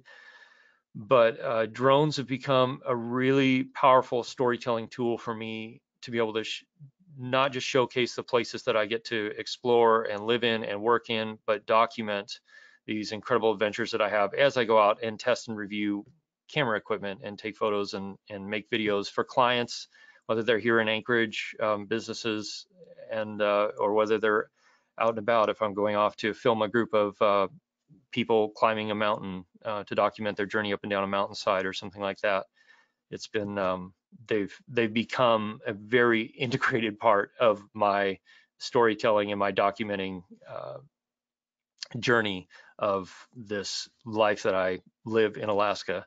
So yeah, that's it for me. I guess I'll open it up for questions if anybody has questions. But again, thank you, Ryan, for putting this together, and thank you all for being here this morning and for allowing me to be a part of this. Jake, thank you so much for coming on and yeah, showing the uses, especially for us. FPV drones is kind of the next big push with a lot of these systems and where you're flying at in these GPS denied environments, and of course these areas that you can't get to easily. My question for you, and as well as I think most of DOT, when you're planning your flight operations, what's your gear list? When I mean, we mentioned we have to fly out to a lot of these locations, and it's sometimes hike to a lot of these areas that we're surveying or mapping. But what's your minimum gear list that you're taking with you, and how has that proved helpful for you? Actually, that's a great question. So I always start out by watching weather and studying weather that's incoming, so I can start planning out my trips, maybe even as far as 10 days in advance, kind of watching for pockets and holes in weather where I might get some good weather. And then from there, depending on the type of shooting I'm doing, the environment I'm shooting in, I will try and just take one drone with me. So far, that hasn't worked out. I've almost always ended up carrying 2 drones with me, and usually it's one of the GPS stabilized drones like the DJI Mavic or the Skydio, and my FPV drone, just on the offhand chance that, you know, one of them might be better suited when I get to the location. And then I have it's a, what is it, 36-liter backpack, which, so I'll carry some other regular photography cameras, GoPro and stuff like that. Extra batteries, of course, a controller. Because in the last year and a half, I have actively participated in the rescue of a few people, or the patching up of people who have fallen and hurt themselves. I always have a inReach with me and a first aid kit. I mean, I have the inReach with me for me too, but it's actually ended up helping out a few other rescues that I happen to be in the same area when they, you know, a climber fell off rocks or something like that. And so I've started carrying, I've begun to carry around more first aid gear than I usually did, in that sense. So that, and then I usually have just a little bit of survival gear with me if I end up, you know, if something goes wrong, like if I'm going out in a small plane with somebody, we always have enough that if we've got to spend a night or maybe 3 or 4 nights, God forbid, we'll have, you know, food, water, sleeping bags, tent, shelter type stuff with me there. If I'm just hiking out to it, even if the weather's nice, the weather changes so fast up here, especially when you get in the mountains. I've always got rain gear with me and, you know, some other stuff that in case I get caught by a surprise storm, I can weather it out and wait it out until I can get out later that day, hopefully. So that, what else? I mean, that comprises most of the stuff I take with me. I do carry a weapon, pistol with me for bear. I've just seen too many instances. I used to do bear viewing trips when I was much younger and maybe slightly less wise. I did a lot of bear viewing trips up in Talkeetna, up the river, and I saw a lot of instances where bear spray didn't work at all, and so I much prefer to have a handgun with me. So I'll have a handgun, and then I'll have you know, some other safety equipment. If I'm going to be around Glacier, I'll usually have a set of crampons, maybe an ice pick with me if I'm going to test walking on a section of the glacier or something like that. I'll go with safety equipment like that. To date, I've only lost 2 drones, one in a glacier crevasse as I was filming, and the second was one of my FPV drones that went down in the lake in front of Kinnick Glacier. And actually last week I recovered that drone using a piece of rebar, a net, and about 100 feet of nylon rope. So it's very exciting for me. I don't think any of it works, but the fact that I was able to recover the drone, I was really excited. Well, excellent. Well, thank you, Jake. And just to add to that for everyone that's on the call today here within Alaska, Alaska actually does have minimum equipment statutes, emergency rations and equipment. So for those of you that are interested, it's section 02.35.110, and that's showing you the minimum equipment required when you're taking or basically survival equipment when you are heading out into the outdoors. So, and that's different equipment for summer versus winter times. But I'll be sure to add that on our UAS website for you guys to look at as well. But other than that, Jake, thank you so much, and I look forward to having you on the question and answering here a bit later. Thanks. Up next, we have a very probably one of the smartest people I know. Aaron Mason.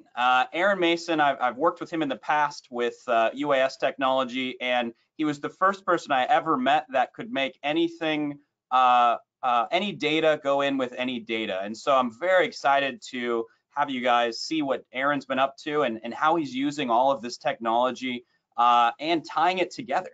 And so with that, Aaron, would you like control, or you want me to go through your slides? Control would be great if I could have it. All right. I'll have to learn to pace myself. So we'll start with a brief introduction, and I tend to speak quickly, have a lot to cover, and I'm open to questions. Some of this is fairly streamlined to make sure that I can get to some of the key points, but I have to start with covering some of the basics. First off, I have a broad range of experience in utilities and construction. I've done civil inspection and testing for concrete and dirt work and asphalt and those type of things. I've also worked as a surveyor for a couple years, not as a licensed, but on a survey crew doing construction layout and property and those type of things. but my primary experience is in using AutoCAD and design software and GIS, and that includes working in the virtual design and construction space. So the goal being that leveraging three-dimensional design and building information modeling to provide better workflows, better analysis, and better use of our data to help streamline the engineering, design, and construction process. And that's really the goal I want to cover here. I've been working at MLMP for almost 15 years, and that's where most of my experience, pretty much all my experience in reality capture and drone uses come from. I think the utility space, having a lot of people in DOTs will probably understand a lot of what we do. We do a lot of undergrounding, so a lot of utility construction is related to road projects or roadways or civil construction methodologies, which is where we see kind of the biggest bang for the buck in UAS services for construction and design. We're currently in the process of being acquired by Chugach Electric, which is going to add a lot larger service territory. They're far more rural than we are. We work in the downtown Anchorage area and the congested airspace, which includes what you've seen for Merrill Field and Lake Hood, the military base, and also the Anchorage International Airport. But this gives us the opportunity to actually leverage UAS for things that we don't have as much of a need for, of longer transmission lines, more rural areas, and I'll talk about some of that as well. So the first thing I want to talk about is reality capture for utilities. We consider the UAS part of our reality capture package, which includes terrestrial scanners, mobile LiDAR, ground penetrating radar, and I think it's important to look at UAS and its capabilities to supplement with these other types of technology. It's a very robust platform, but if you look at it in the context of what can it provide me, getting into confined spaces, access issues that you can't get, the top-down view of a UAV versus the ground up from mobile LiDAR or from traditional surveying, there's a lot of different values you get that complement other pieces of work for surveying construction practices. And that's the way we look at it, as a part of a holistic approach to how we do engineering, design, and management. And so thinking it as another tool in its tool set, it's important to evaluate a lot of things you've heard that I'm not going to go into detail on, is the types of airframes you use, the types of sensors you use. There's a lot that goes into determining what you want to do with UAS and what hardware platforms you're using, what airframes you're going to be using. And so that all turns into what you can actually process with the data. I'm going to cover these very briefly, just some of the pros and cons, which you've already heard. So LiDAR, for example, there's a lot of benefits that LiDAR brings, but there's also challenges with LiDAR. Currently, it's probably the most expensive platform to get. The data quality of LiDAR, depending on sensors, allows for a lot more automated extraction of features, which we'll cover a little bit later. A higher quality point data, it can penetrate vegetation. So there's a lot of value in LiDAR that will help supplement that cost to make it more valuable in the processing side of things. Then some of the data we get, this is a version of one of our pieces of data. LiDAR also can provide some intensity spectrum that you don't get from photogrammetry or structure for motion, additional data values that will allow you to actually include other processing types as part of that LiDAR data set. Photogrammetry, which in construction, design, and surveying is probably the most common right now.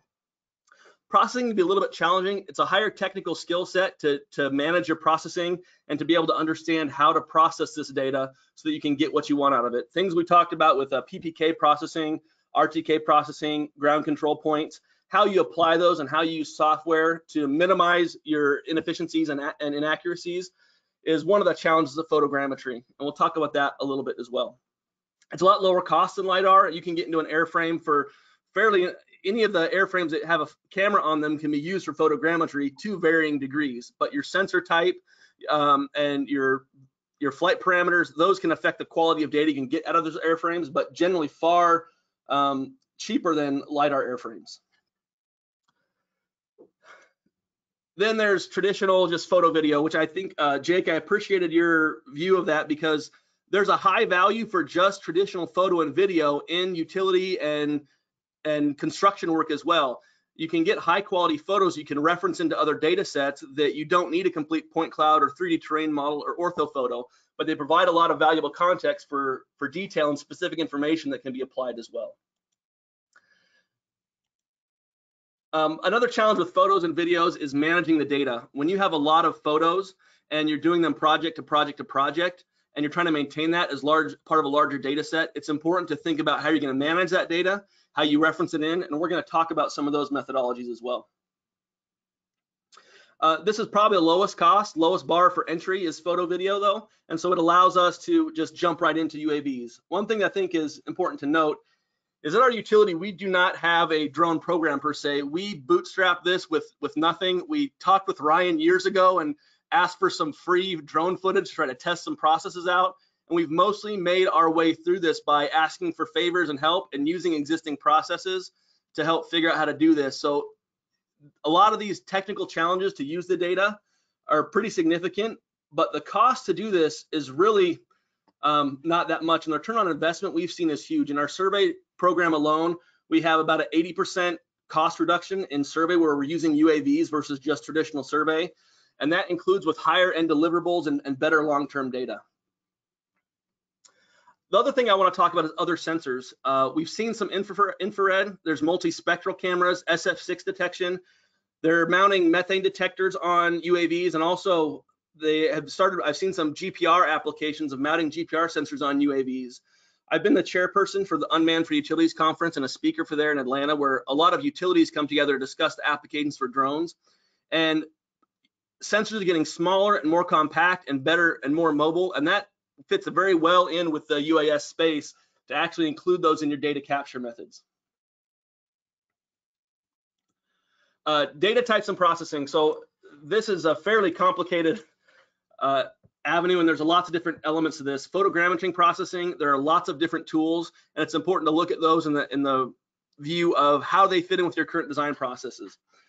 Point cloud management, so the deliverables you get from UAVs as well, whether it's ortho photos or mesh models or point clouds, how you manage those, how you classify data. There's lots of softwares that do that. I'll talk about a couple that we use. Data repositories is how are you going to store and manage this data? We have over 150 scans of underground electric vaults that we manage as part of our asset management system. Those aren't done with UAV, but part of our reality capture that is a deliverable similar to UAVs. Design tools, how are you going to use this when you start doing engineering design and analysis? How are you going to use those as part of the review process? How do they fit into collaboration? And then what's the best way to disseminate this information to other departments or other people or other stakeholders? So I know I'm speaking quickly. I hope that's okay because I want to get to some of the more meat that I think you guys want. This is just talking a little about photos from UAS and how we use them. One, just top-down photos give you a great view of terrain and things that you might not typically see. But the best use that I've seen for photos is for inspection for additional context. I may have a 3D model of a pole, but if I can have 4 photos of the top of that pole, I can determine attachment heights. I can clarify asset data. I can look for inconsistencies. I can look for problems with that pole of burned out insulators or issues with conductors and attachments and failures in that pole. Those photos can give you a lot stronger visual confirmation of the data you're looking at in a point cloud or other data sources from UAVs. The same with the videos as well. Ryan probably recognized this. I actually stole this from him, but this is just a video of a tower. But using these to actually get a clarified view, when you're trying to replicate a structure using point clouds and trying to do information modeling, sometimes just being able to look at a picture to clarify what structures attach where and how that is built provides a lot of valuable context that you don't just get from a point cloud model as well. This is one of the challenges with photos and videos is screening and categorization. You need to identify up front what the relevant information is. So geographic location plays a huge part in how we manage photos in our system. And that means we need to know and categorize when they were taken, where they were taken, and how we're going to be using them. Also, screening and organization. If I take 100 photos, how many of those are relevant? How are they valuable? How am I going to sort through them and screen them? So we use a screening process where we tag photos into some of our point clouds. So once we capture all those, we will go through them and attach them into the data sets that we want. We'll attach them into GIS. So we pick the most relevant at the time that we want long-term usage of. And then we also categorize all those photos into a folder for that asset. So if we want to browse through that and look for other information at a future date, we can do that. But it takes some forethought, and it's probably fairly different organization to organization.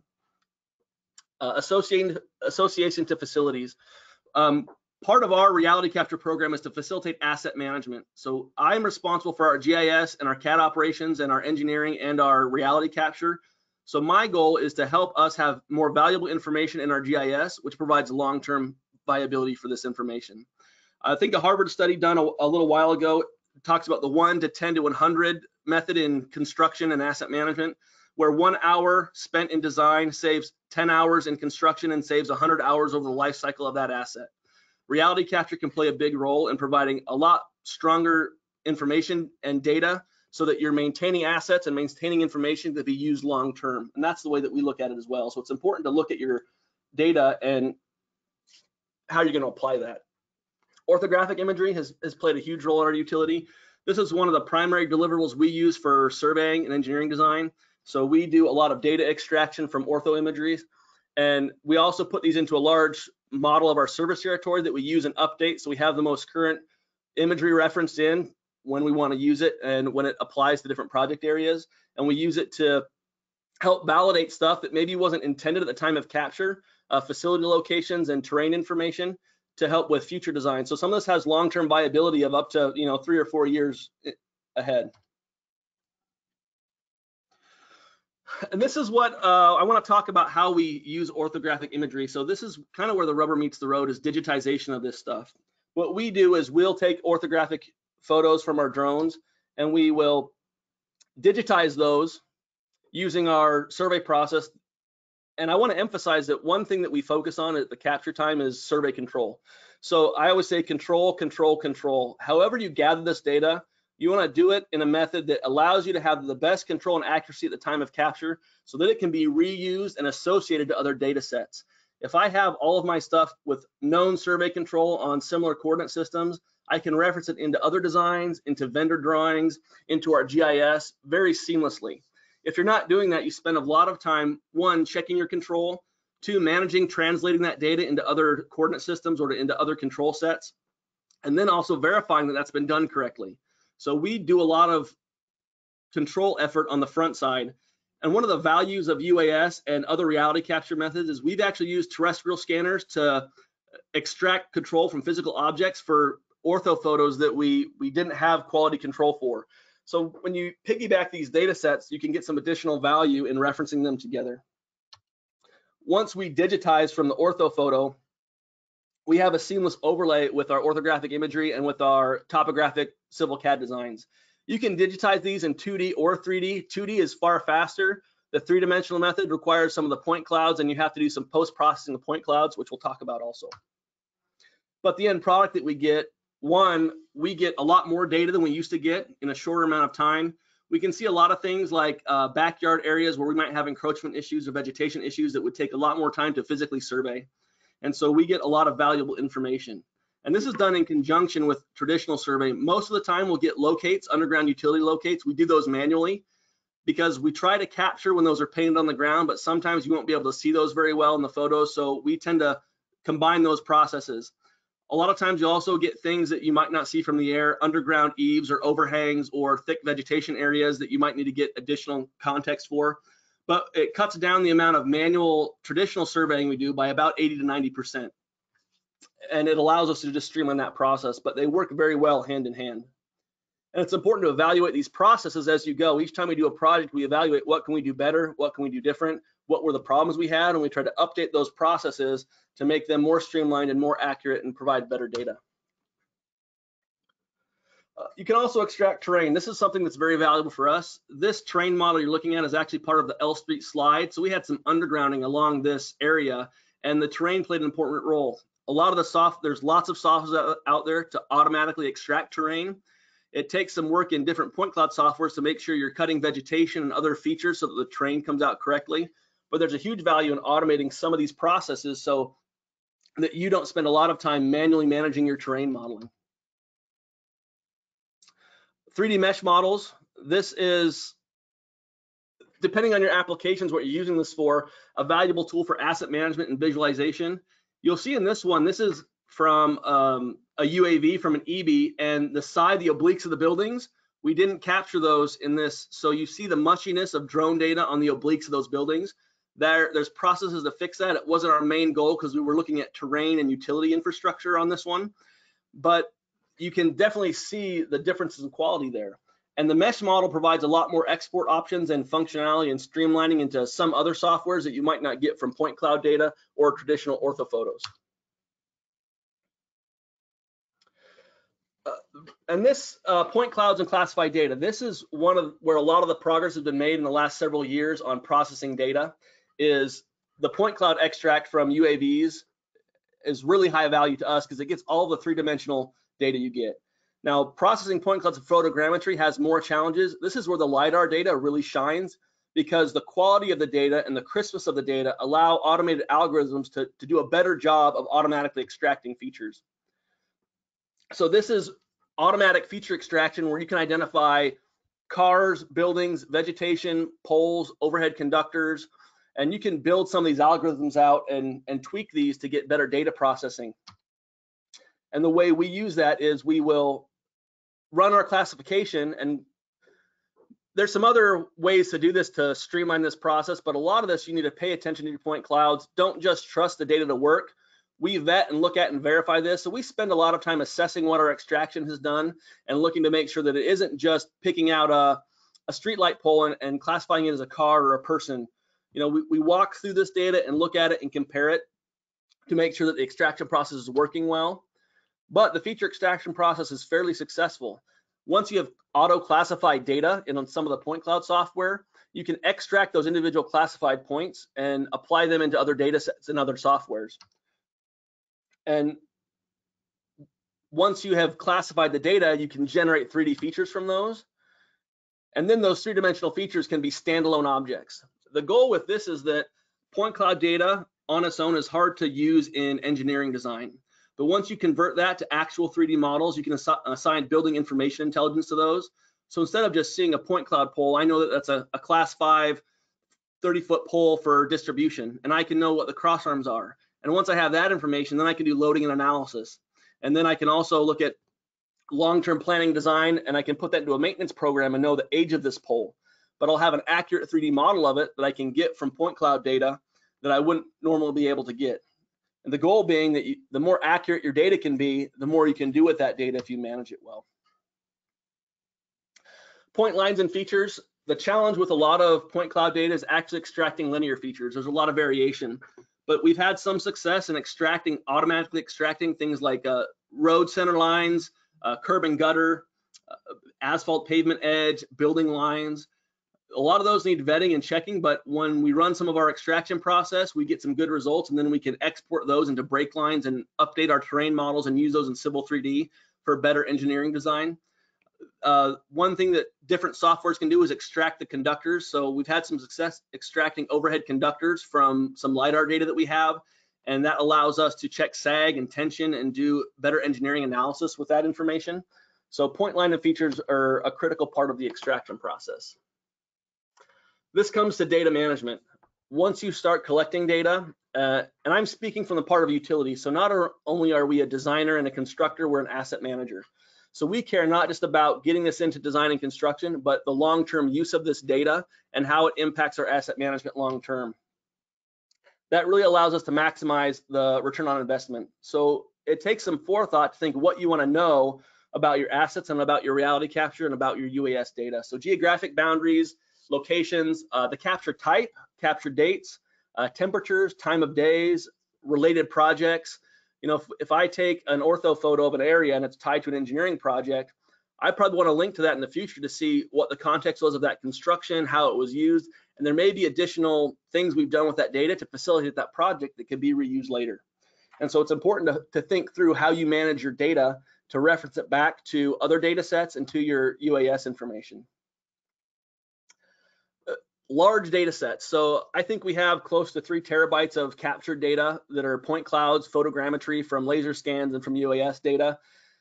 So you need large data repositories. There's some really great things being done with cloud management right now to keep those in the cloud, and that allows for sharing and also for distribution to other places. But also that cloud management with software as a service allows you to not have to continue to maintain infrastructure in-house, and also provides you the ability to move that data at different locations, to apply it in different locations. So it takes a lot of effort too to make sure you're managing this well. Typically people start dumping data in a project folder, and then when it needs to be used down the road, it may be hard to find or hard to understand what was processed, what wasn't, and how you're using it. So the data repository, how you manage that organization, has a big impact on the long-term use of this data as well. now data integrations. This comes from really where we want to go, is using this in a lot of other ways. I can speak to, there's lots of different applications that use point cloud data. There's cloud applications for doing comparisons to 3D models. There is any of your survey gear, survey equipment, or survey companies like Leica or Trimble or TopCon. They do automated point cloud processing and feature extraction to different degrees. It's important to learn those softwares, but also to look at ones that work with your existing software packages. And those applications, then once you have a kind of a holistic approach of how data will move through your different applications and different departments, it allows you to get a lot more out of that data with a minimal effort in learning software or other applications.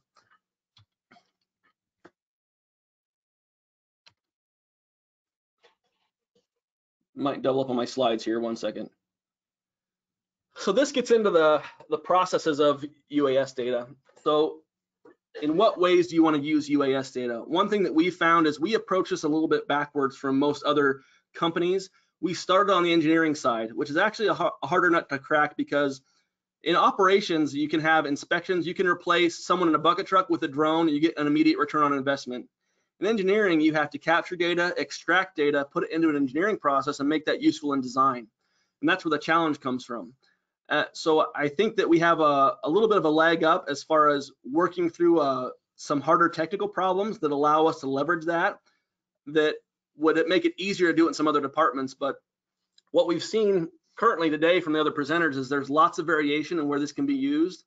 And it's important to look at, when you gather data, when you process and store data, are you doing it in a way that might leverage it to other departments or other pieces of your utility or your company?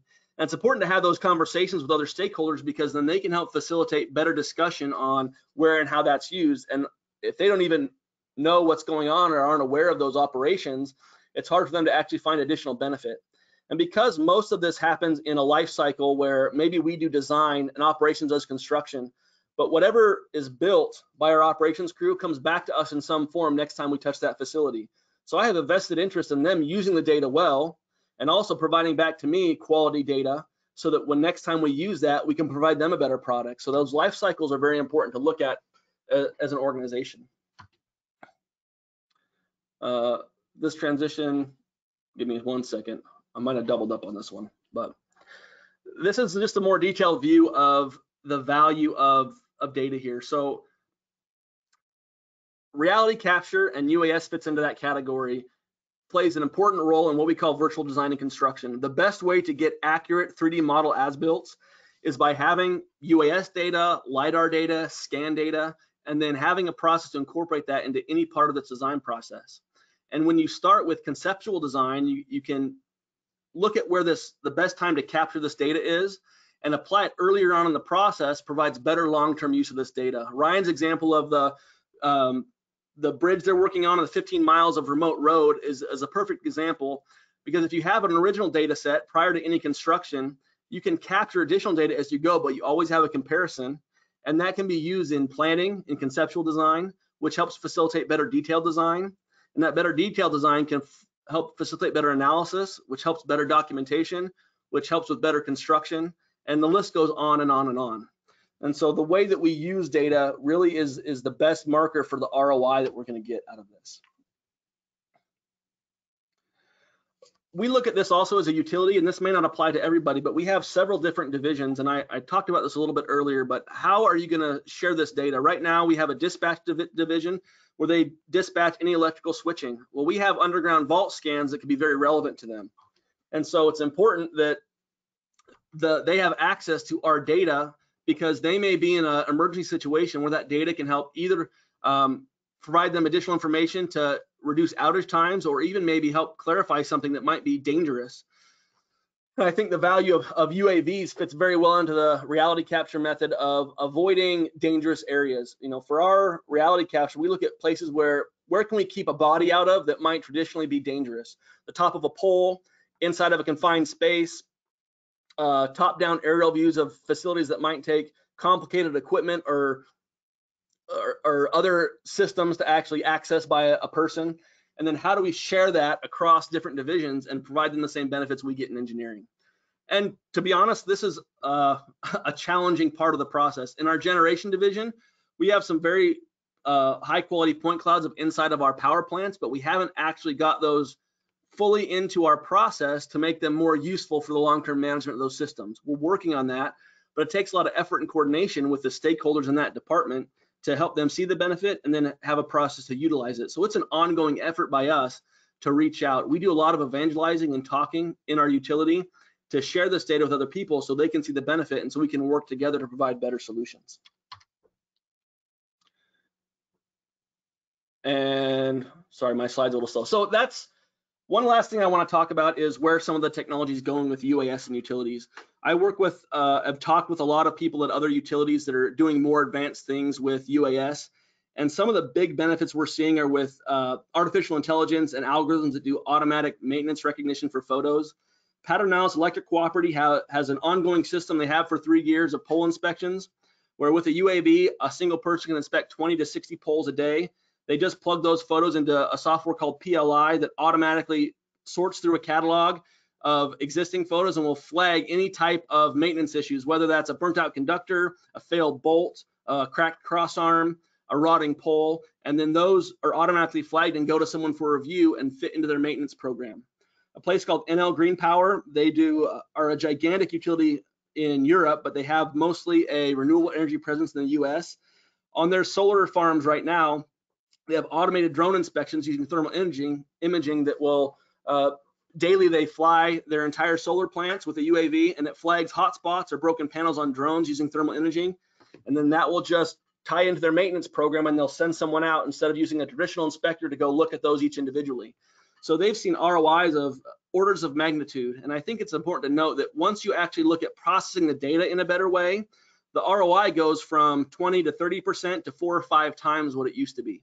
And I think that's really what excites me about the UAS industry is that not just kind of the cool tech of it, but how it supplements and works with other systems and programs that to facilitate better maintenance, better asset management, and that cost and time savings can be translated into safer, better practices and cost savings for our consumers.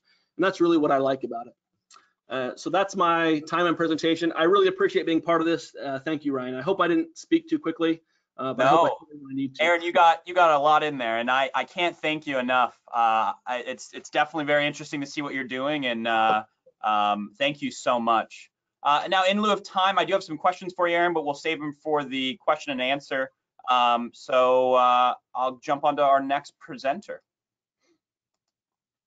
Our next presenter is Amber McDonald with Indemnis. Amber, I see that you were still self-muted, but yeah, I'm very excited to see what you have for us. There you go. Would you like control of your slide as well? I can. Let me go ahead and give you keyboard control. All right, it's all you. Perfect. Well, thank you, Ryan, for giving us the opportunity to present. And thank you also to Troy and John and everyone within Alaska DOT. I know we've done a lot of work over the last year and have just been really energized with the focus from the state on UAS and all the fun projects that collectively all of our companies are doing to open up the industry. So Indemnis was born, we actually began under the film incentive, and we were using drones for video production. And we started as drone operators, and from there realized that there needed to be a safety system on board to be able to fly overpopulated areas in the future. And so coming from the TV industry, we also, you know, we started with the joke that you wouldn't want to fly a drone over Tom Cruise's head without protecting him. So Indemnis is now the seatbelt for the sky. We create drone parachutes. We're based here in Anchorage, Alaska. We design and manufacture in our facility right off Lake Otis and Dowling. And it's been an interesting journey going from operator to learning how to navigate the regulatory process. It's definitely something that we never thought we'd see ourselves in, but has been one of the funnest projects that we have all ever done. So do I have the ability? I cannot control it, Ryan. Bottom left. Oh, stay off of my screen. Let me see. You should be able just to click on it. There you go. Sweet. There we go. Oh, I have no sound. That's okay. Yeah, so like I said, Indemnis were developed for safe flight over people, and we launch a parachute with this inflatable tube right here, and that tube deploys and becomes rigid so that it becomes an extension of the airframe. With that, it removes the parachute lines outside of the roll radius and prevents any entanglement. So that has been the sort of special sauce that has allowed us to create our systems. Let me see. There's another image here shortly. We'll just watch the video. It's a little choppy.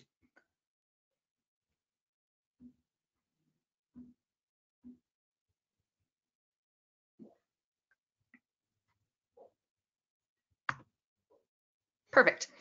So as many of you know, it's illegal to fly commercial drones over populated areas under 107, and that's because the FAA and other civil aviation authorities know that realistically, if a 15-pound mass or even a 10-pound mass falls out of the sky, that's not just going to hurt someone if it hits it. It's most likely going to be a lethal injury, and that's not a risk that the public should have to accept.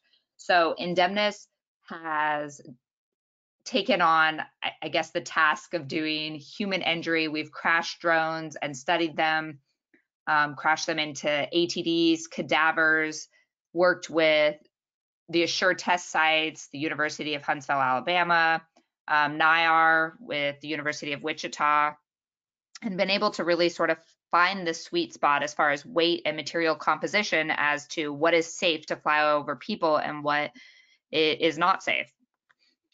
With that, we are the only approved system in the world for commercial drones. We have created systems all the way up to 55 pounds that we can bring down safely. And here is a little bit on the technical perspective to sort of break it down, like you saw in the video. So in its compressed state, it's about a 12-inch capsule that attaches to the drone. And in the event of a deployment, that air tube right here, it inflates extremely rapidly, throws the parachute at 140 miles an hour. This becomes a rigid apparatus and a steel extension of the airframe. And then the attachment point of the parachute is now outside of the roll radius at all times. So because it's rigidly attached here, when the drone is rolling and tumbling, it's always staying outside of the rotors and other control surfaces that it can entangle with. And that is how the parachute is able to open up properly every time.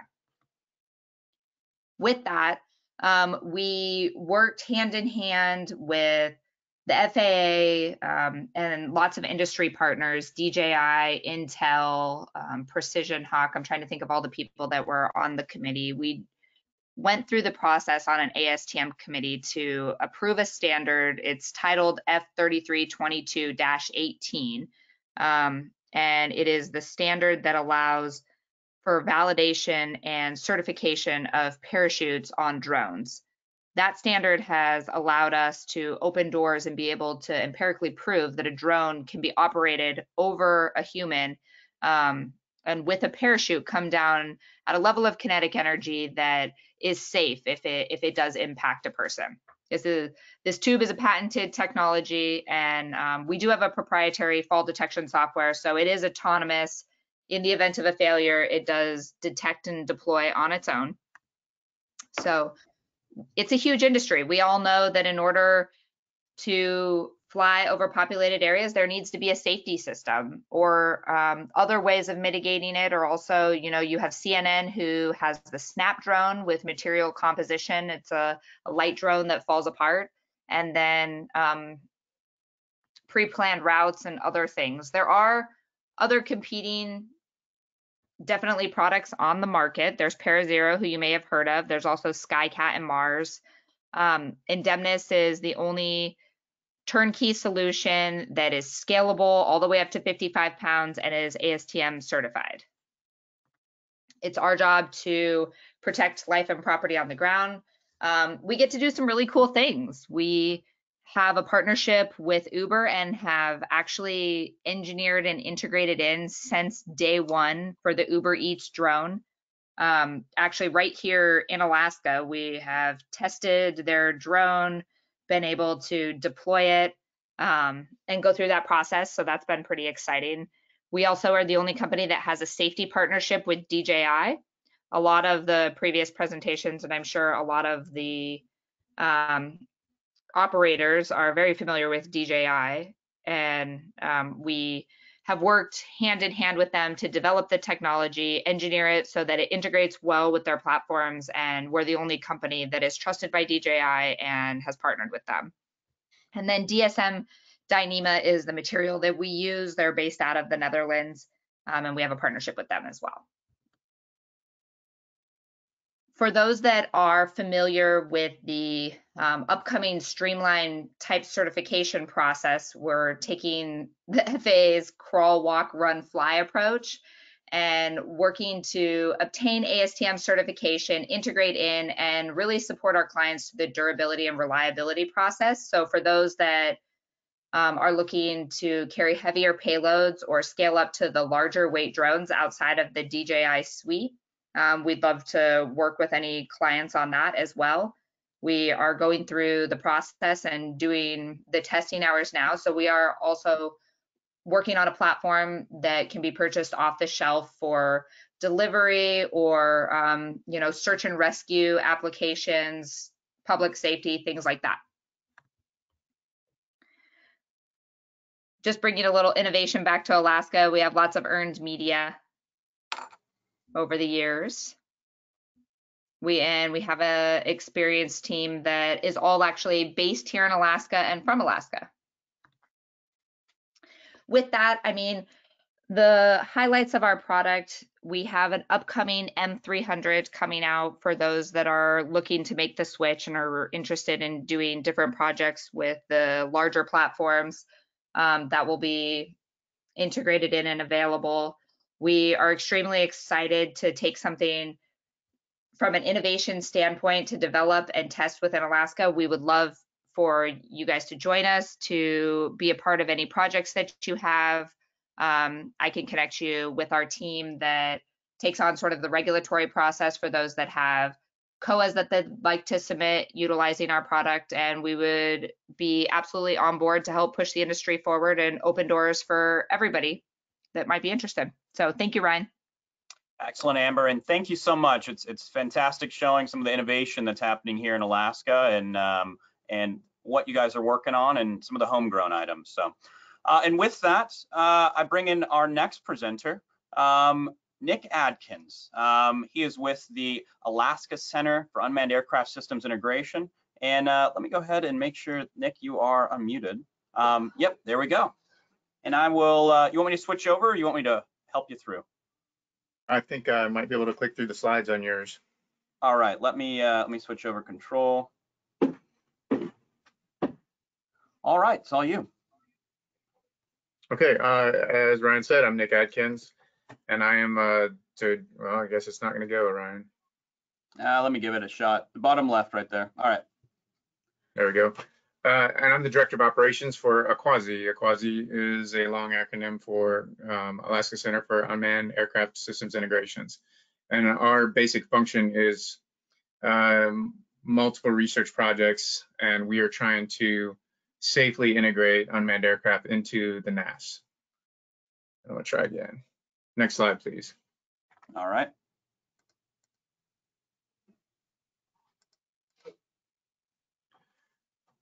Sorry, thrown off a little bit by that. And then just following all these presentations, I mean, that's some amazing stuff happening. So I've been thoroughly interested in listening to the previous ones. It's amazing stuff happening in Alaska and everywhere else. Here's who we are. We work with, we are an FAA test site. We constantly, can you go to the next slide for me or tell me how to use this? Because it's not working like it did the other day. It's right now. And next slide. All right. I think I was too fast. Can you go one up more one? back. Yeah. Coming back. Okay. So the Alaska Center for U.S. Integration is an FAA test site. So we're an actual, designated test site. We got that some time ago now. And then we are part of the FAA Center of Excellence that works with all the safety integration. and then the FAA integration pilot program, which is you know, the executive order to get unmanned aircraft into the airspace, which is being carried on after October. The actual name of it hasn't been decided, but we are going to be able to stay involved in that. So we're really excited about that because we've made quite a bit of traction through that program. And as a quasi, the Department of Transportation from Alaska, they got behind us on this integration pilot program. So we're very grateful for them in the first place for doing that, because the majority of the, you know, it's not a university for the most of the players. And there was like 250 applicants, of which 10 were selected. We're one of the 10, there's only 9 left. And we still get to continue that participation on the next events. Next slide, please. Okay, who we are. So like myself, I'm a retired Army Chinook helicopter pilot, instructor pilot, and then I started inspecting unmanned units in the Army. That's where I really got into the unmanned world, and then I was thoroughly interested in it. And then the University of Alaska and Dr. Kathy Cahill decided to hire me and bring me on board, and I've been having a blast ever since, because we are obnoxious enough to think we're going to actually have the ability to change the FAA, help them with integrating unmanned aircraft safely into the airspace. So along with me and other veterans, a couple warrant officers, a few folks that flew thousands of hours unmanned aircraft on Predators and other large systems, we have science and engineering faculty, staff, and students. And they all play a role, to include helping build different aircraft or teaching, tricking kids into learning from our engineers and our science. Just amazing things that are going on. And it's really cool to see the dynamic of the folks that are in the room. So you've got, you know, everyone from this professor who's been working on this one project that, you know, you never really thought they had anything to do with it. They started out working in air sampling like our boss did. And the next thing you know, she's hanging that sensor off of an unmanned aircraft and she becomes the lead for a quasi. One of the differences and one of the reasons I think we get a lot of our permissions is all our pilots, every single one of them is a manned pilot, a minimum of at least a private pilot. What that allows us to do is understand the airspace. Depending on the project we have to work, we have all the way up to commercial instrument rated pilots. And depending on the COA or the permissions from the FAA or a contract that somebody might provide us will determine what level of training the person needs.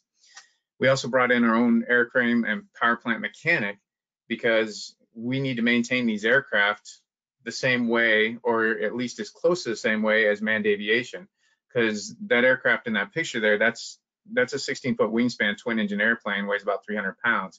And it's a little bit strange because that person there is literally 7'2". He's a very, very tall person. So it's a much larger aircraft than what it looks like in the picture. We also have our own FAA whisperer, Tom. He is our retired FAA air traffic control flight service specialist. And that's one of our great benefits too, is he's able to speak FAA. We have a business developer and we have embedded contractors. The embedded contractors is mainly because the university can't move at the speed of business. So through our contractor, we're able to execute things as needed to work with private industry and business. Next slide, please.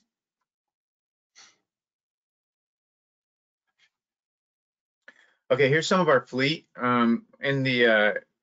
We use some DJI products every once in a while, but mostly for PR and training folks that use them in different departments will help with that. But the DJI products are not used on many of our projects these days. Those are they're phenomenal tools, and they're being used amazing in, you know, like you saw earlier in some of the other presentations. I'm very excited about what Alaska, Anchorage PD is doing.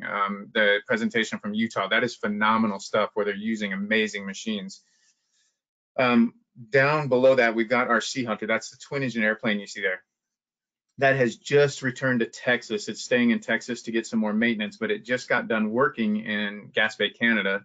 What is really cool, we'll find out later, is some of the things that it did this year. We have some updates from last year on this slideshow, and then I would love to get the new information out, but I mean, it just got home. But we have actual AI happening on board real time in that aircraft right there. You move over to the right from that one, that's our responder helicopter. That thing has done work, and that's an under 55 pounds, whereas the Sea Hunter, that's about 300 pounds. the responder helicopter has done work like it has mapped Islet Glacier. It's actually a touchable model in the National Park Service down there in Seward. We go to the bottom left corner. That's our perimeter 4. That's a picture of the perimeter 4. A perimeter 8 version made by Skyfront is you're going to have 8 motors instead of the 4. That's a gas hybrid electric machine. That's going to become our 135 operation with our embedded contractor, Unmanned Systems Alaska. It's going to start by delivering supplies, medical utensils is one of the words they use. Basically, it's scalpels, and they get sanitized back at Fairbanks Memorial Hospital. And we're going to fly them from Tanana Valley Clinic, if you're familiar with Fairbanks at all, about a mile from rooftop to the heliport at FMH. And that's the basics of it. And with that, we're doing plenty of, the airspace research has been done so that we can figure out what is in that area. Some of the advantages of being right there is they have radar pretty much all the way to the ground there because we're in the Class Delta airspace of Fairbanks.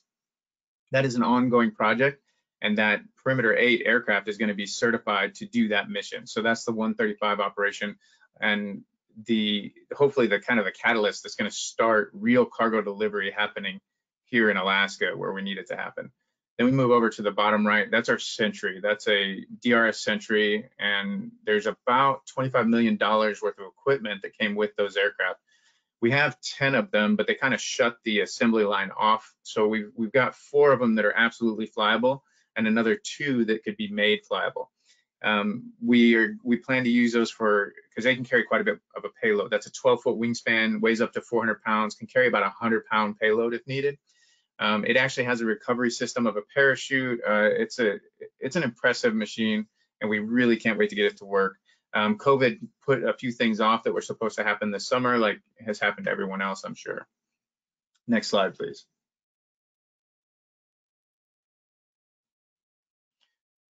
Okay, up at Kapark, we were able to use the Sea Hunter and fly beyond visual line of sight with a chase plane. So it was in line of sight with the chase plane, but the machine and our ground crew was showing, what it could do. The other side of this is some of the, I don't know if arguments is the word, discussions that we have with the FAA are things like, if you guys are familiar with Kapark up there flying out over the ocean, there's nobody really out there. And we wanted to do this without a chase plane, but FAA doesn't really have a mechanism, if you will, to fly an unmanned aircraft like that without a chase plane.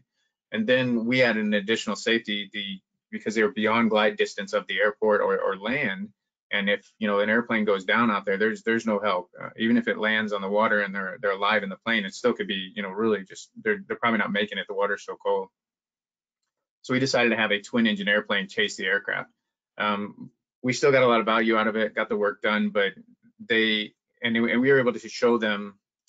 This is a year and a half ago.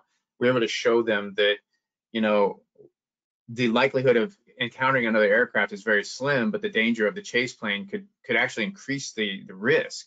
That was our perspective, of course.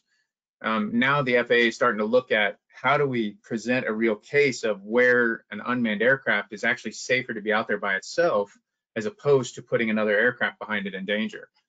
So those discussions are beginning. We're very happy about that, and I think this is part of the reason that came about. Next slide, please.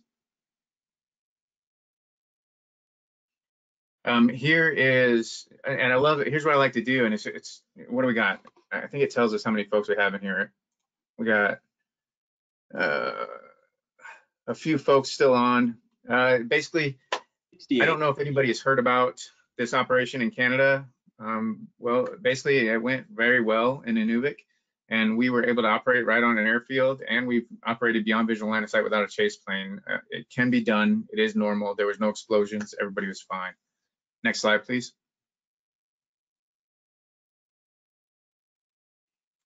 Okay, here's just some of the routes, and we were looking for specifically the North Atlantic right whales, which are endangered. There's about 400 of them left. The gas bay there is what happens. They transport the ships back and forth through there. If those whales are seen, they have to come to a crawl with those ships, which incurs cost, time. It's all of it is an issue. So they don't really want to slow down unless they need to. And when we compete against animal counting, looking for whales, any of those type of projects, we're competing against a person in an airplane with a noteboard, a clipboard a lot of times. So being able to actually identify them automatically from the aircraft in real time is phenomenal. The first year that we did it, they were not allowed to use our data as decision making as to whether or not the ships were to slow down. But they were kind of looking over the shoulder of the data that we were providing. And this was before our AI was done. This year, we have captured images with AI and reported back immediately. If it's within the radio line of sight of our 900 link, then we get a JPEG picture of that to determine if it's an actual right whale. So we're not quite to the completed PowerPoint that a lot of people, I think, expect from a drone, but we're getting closer. And then if it's beyond the radio line of sight and we're working over the Iridium, it sends basically a text of a location that triggered in the AI. And that AI is telling us that, hey, we've spotted a whale, and it knows whether or not it's a right whale or something else. Next slide, please.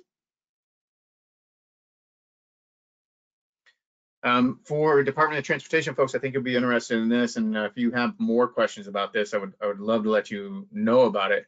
They did the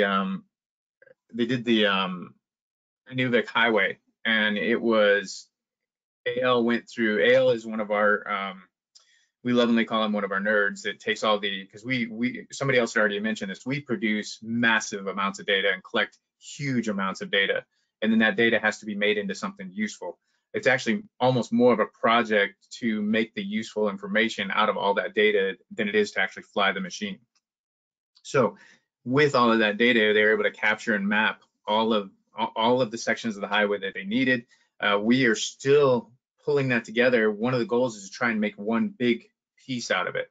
But this is like frontline brand new stuff that has never been done. It's a huge, the amount of data that has come in from this project is unreal. We had to rebuild the cameras, for example.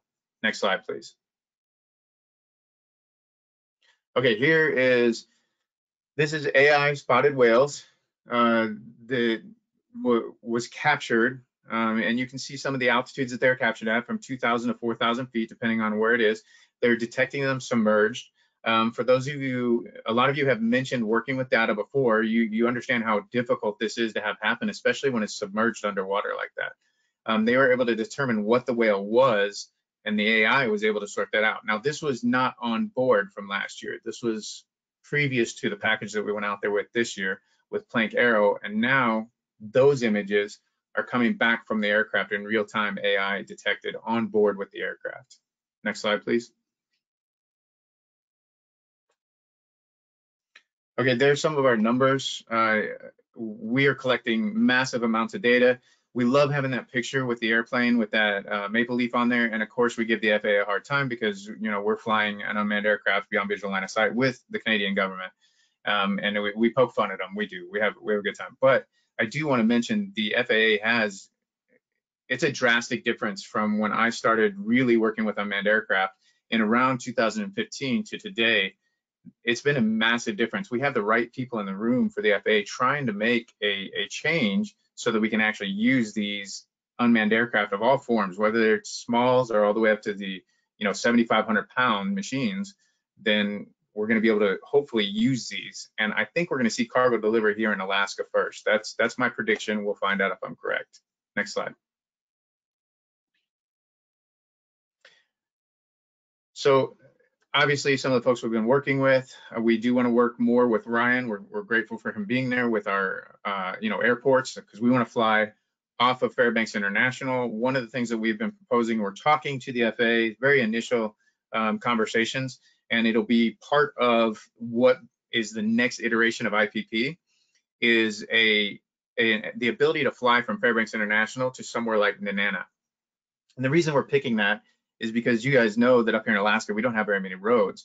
But to prove a system works, those teams have to get to both sides and make sure things are going the way they're supposed to test it, to prove it, to show the FAA that we can do this safely with a small, large, medium, whatever class unmanned aircraft we're talking about. So we want to start there. And then we start working into delivering to Galena, or Fort Yukon and because we have a real problem with cargo here in the sense of 135 operations, the people take priority. So we have cargo backed up on a regular basis. Throw COVID into the mix, we've got more cargo backed up. So there is this case for the drone coming to your house, and folks are working on that. But up here in Alaska, we think that the real issue is, you know, diapers to a village. So next.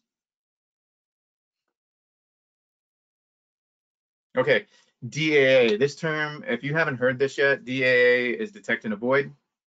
It is what is discussed at just about every one of our meetings with the FAA, and we are one of the agencies that's testing it, along with other schools, other folks. Some of the folks that have already spoken, they've been involved with this some. IRIS is one of our partners. Echodyne is the ground-based and an air-based system radar. There's sonar, there's, you name the way to look for another aircraft, and somebody's trying to make that work. They're also working within systems that already exist in manned aviation and pulling that into unmanned. What we're doing is we're setting up scenarios, and when I say scenarios, picture just a blanket test. This aircraft is going to fly through this area, whether that's a helicopter or an airplane, and we're going to make sure that the IRIS or Echodyne or whoever the player is, their machine is actually detecting it and then determining that if it's in the right place. And then now, does that aircraft, or the unmanned aircraft, does it avoid like it's supposed to? Whether that's information to a pilot controlling it on the ground, or whether that's an automatic avoidance system talking to the autopilot. We're testing kind of all of those pieces, and then we give that information back to the FAA. And then part of that is figuring out what the FAA wants to see, like what is the standard for see and avoid for an unmanned aircraft, when right now you kind of picture, it's gotten a little better, but there's like this 360 around it. And in manned aviation, if I'm flying in a Cherokee and somebody else is flying in a twin Comanche and is going faster, I can't see them behind me, they have to avoid me. Is it reasonable to ask an unmanned aircraft to only look forward? Those are questions, and we're trying to answer those or help answer those, because seeing everywhere, above, below, behind, 360 is difficult, and radar has been the best answer. Next slide, please. Okay, so this picture, I'm the guy in the blue in the center with the beard, so you guys have a reference of who's talking to you if you don't know me. Kathy is in the green dress with the white hat coming down over her eyes, the hard hat coming over her eyes a little bit. And then we have, if you see all those FAA folks, and then we have Alyeska right there. That was our beyond visual line of sight that we accomplished on July 31st, 2019. We still have the waiver. We're the only one in the country with the waiver, with the Part 3.1, 3.3 waiver on 107. We did this with the Perimeter 4 aircraft, which is, they're sitting by right now with Skyfront actually operating at the time. And then our engineers working with Echodyne placed ground radar along the pipeline to see not only our aircraft in the air, but to see the area around the aircraft so we could stay within the remain clear of general aviation, manned aviation, and see what's in the airspace. And when I say see, we were watching on the radar screen. And we flew that. After proving it, we got into the ground control station with FAA members in there working as a team. That was kind of strange because normally there's probably more pilots in the room. We kind of avoid the FAA. We had them right there with us, and we watched it on the screen. There was not an actual observer outside, and flew a whopping almost 4 miles. And we're very, very happy for that because we stayed at 400 feet coming down that hill and then back up the hill the other side, 400 feet above the pipeline. And now we're able to use that. And we actually have a 20-mile section of the TAPS where we can do beyond visual line of sight work, provided we have the ground-based radar in place. And that's one of, we're very happy that we have that. We're very thankful we get to test with it. So that was a big deal for Alaska. Next slide, please. Now we get to tell folks, I didn't put a video in here, but if you guys look up Facebook Aquila, we were able to operate that machine. It's an aircraft that was designed to have solar panels and fly around 60 to somewhere between 30 and 90,000 feet. It would climb up in the daytime, and then it would, during the night, it would descend, and then the sun would come back up and it would go back up again, and then it would transmit internet across And then the next slide will kind of show the next iterations of this, not working with Facebook as much, but next slide, please. So the HAPS is about 250-foot wingspan, and it's going to fly in those altitudes. And then it's going to circle similar. It's going to have solar power, and the folks that are doing this are, I mean, it's just amazing. This is exciting stuff. You guys have seen massive use of that small unmanned aircraft that's kind of in the toolbox of the person on the ground. And then now you just take that kind of thing and just expand it to where we can actually deliver, you know, massive amounts of cargo. We can provide internet. Think of it as low-flying satellites, so you can get better imagery. I mean, the list goes on and on. I'm really happy that the FAA, they even have a Drones for Good is coming out. It has been one of the things they've been mentioning. So I feel like when we say drones, it doesn't have the negative meaning that it has had in the past. So we're thankful for those things too. And I think that's it. Next slide, please. All right, back to you, Ryan. Well, thank you, Nick. I actually do have a couple questions. It looks like Anna Boston. Oh, let me mute you. Looks like Anna Boston has a question. What is the relationship of a quasi with other UAF drone type research groups?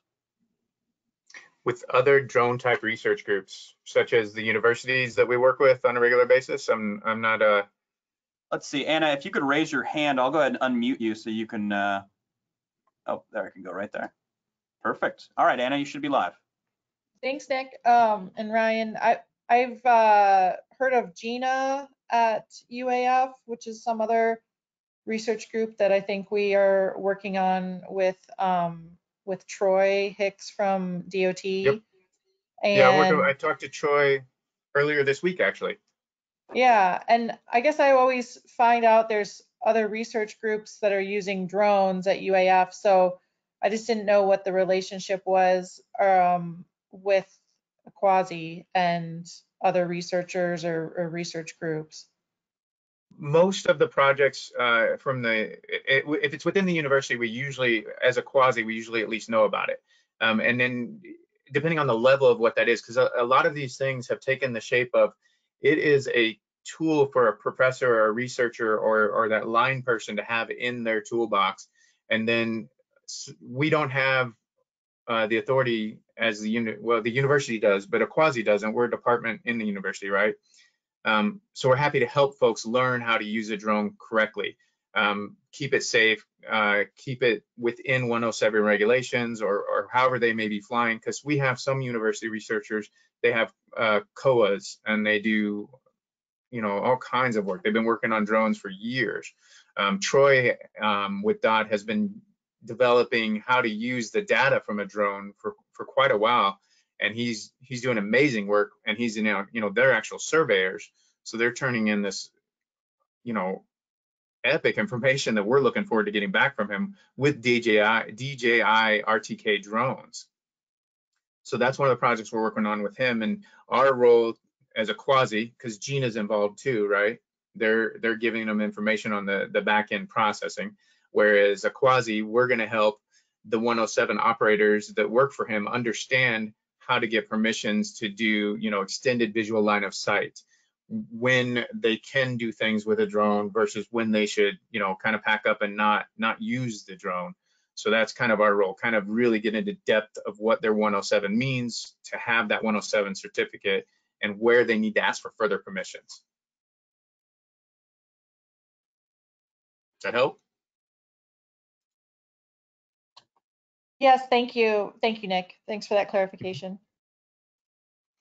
And Nick, thank you for that. And with that, we have 10 minutes left in our peer exchange. So what I really want to do is open up to any attendees that have questions and open up the floor to our panelists. If we don't have any questions, if you could please just raise your hand and we can unmute you. Otherwise, we will jump into some of the questions that I have for the panelists as well. So I'll keep a lookout for your hands raised, but with that, we'll jump into our first question. And this is open for all panelists. Hopefully you guys are, yep, nope, never, let me go ahead and unmute everyone. What are the biggest challenges with UAS at the moment?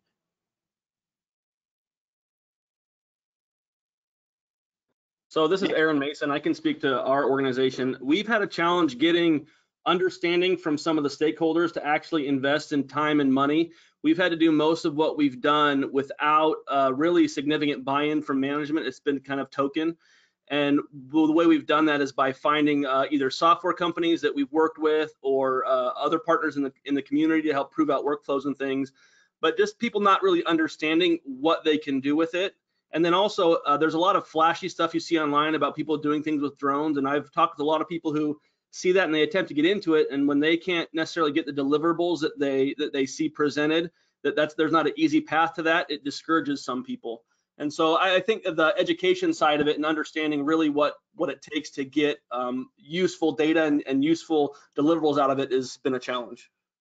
Absolutely. So not basically reading the brochure and really getting more of the hands-on with it and how it integrates with your operations. Anybody else have anything to add in on that?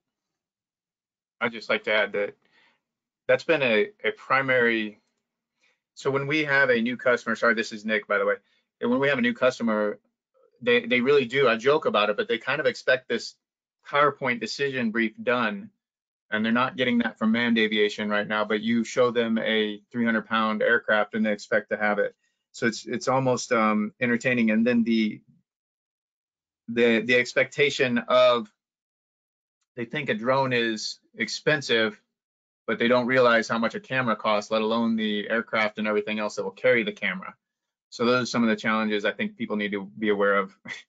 It's not going to give you more than an unmanned aircraft right now. It's going to give you great data, and in some small areas it'll give you more, but not in general. Absolutely.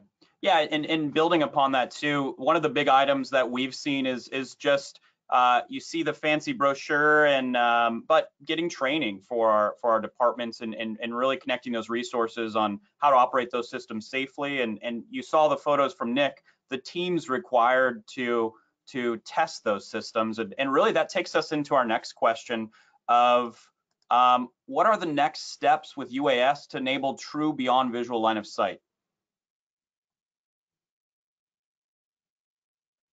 I can try and take that if you want, Ryan. Go for it, Nick. So without a detect and avoid system, there's a couple, so we got to have a detect and avoid system. That's kind of a given. With that detect and avoid system, it has to be proven and meet a standard that the FAA will eventually set through ASTM and other organizations. Now you have to also go back to, 91.113 says see and avoid. There's not really a place in the FAA for a computer to see something. So you can't have a DAA over here from a computer working in a system that doesn't recognize a computer can see and avoid something.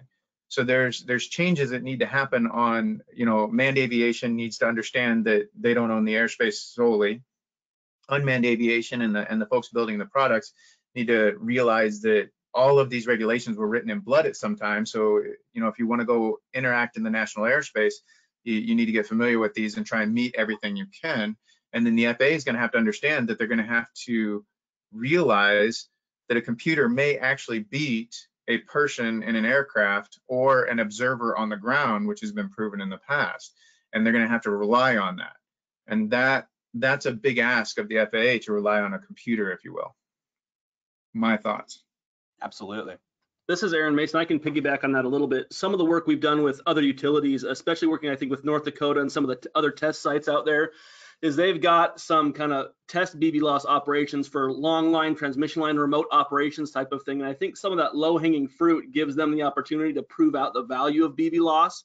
So they're doing some, 50-mile transmission line inspections with BVLOS temporary waivers and things that allow us to see the technology moving forward. But we're going to have to get more people aware of what those are to get more community buy-in to kind of push those forward, so the FAA kind of just help motivate. I think they're trying. I think there's a lot of effort going on there, but it's such a big industry and such a dynamic change that the more we can prove out the value of these, I think the better leverage we'll get to improve those things. Absolutely, and kind of one thing that Nick had touched on earlier was using the Arctic as a test bed. We happen to have the largest. I think we're at 2.5 million square miles of airspace and a lot of that goes unused. So really using what we have here in Alaska, which is a lot of airspace and a lot of great, UAS technology, and really reaching out to FAA to make that happen, and set up those test cases. We have one thing that we're definitely looking at with UAF is with some of the pandemic is how do we get out to these communities and airports that have asked for no one to visit, and document those runways, document that infrastructure. And so using unmanned aircraft is definitely an option that we're looking at. But before we can do that, we really need to figure out the basics and on how we enable beyond visual line of sight. Well, thank you guys for that. I did have a question from Ryan Quigley here, and it looks like I'll be answering this one. It says, I don't have a mic, but I was wondering if DOT has been looking into implementing a regular imagery capture program along department corridors, 2D imagery rather than 3D imagery. Is that too big of a task for the hardware, software, storage, distribution systems that we have? Ryan, to answer your question, we actually have a group in Northern Region right now. It's Christine Langley's group is really documenting the use of AR/VR and tying it in with unmanned imagery. I believe Brandy, that's on here as well, is part of that group. But they are kind of looking at that exact workflow and kind of showing like what Aaron had been working on, the ability to tie all those together and really be able to visualize that reality capture and the visualization of those projects through InfraWorks and even using augmented reality headsets or viewing platforms out in the field. So if that answers your question, otherwise I'll shoot you Christine's contact so you can reach out to her.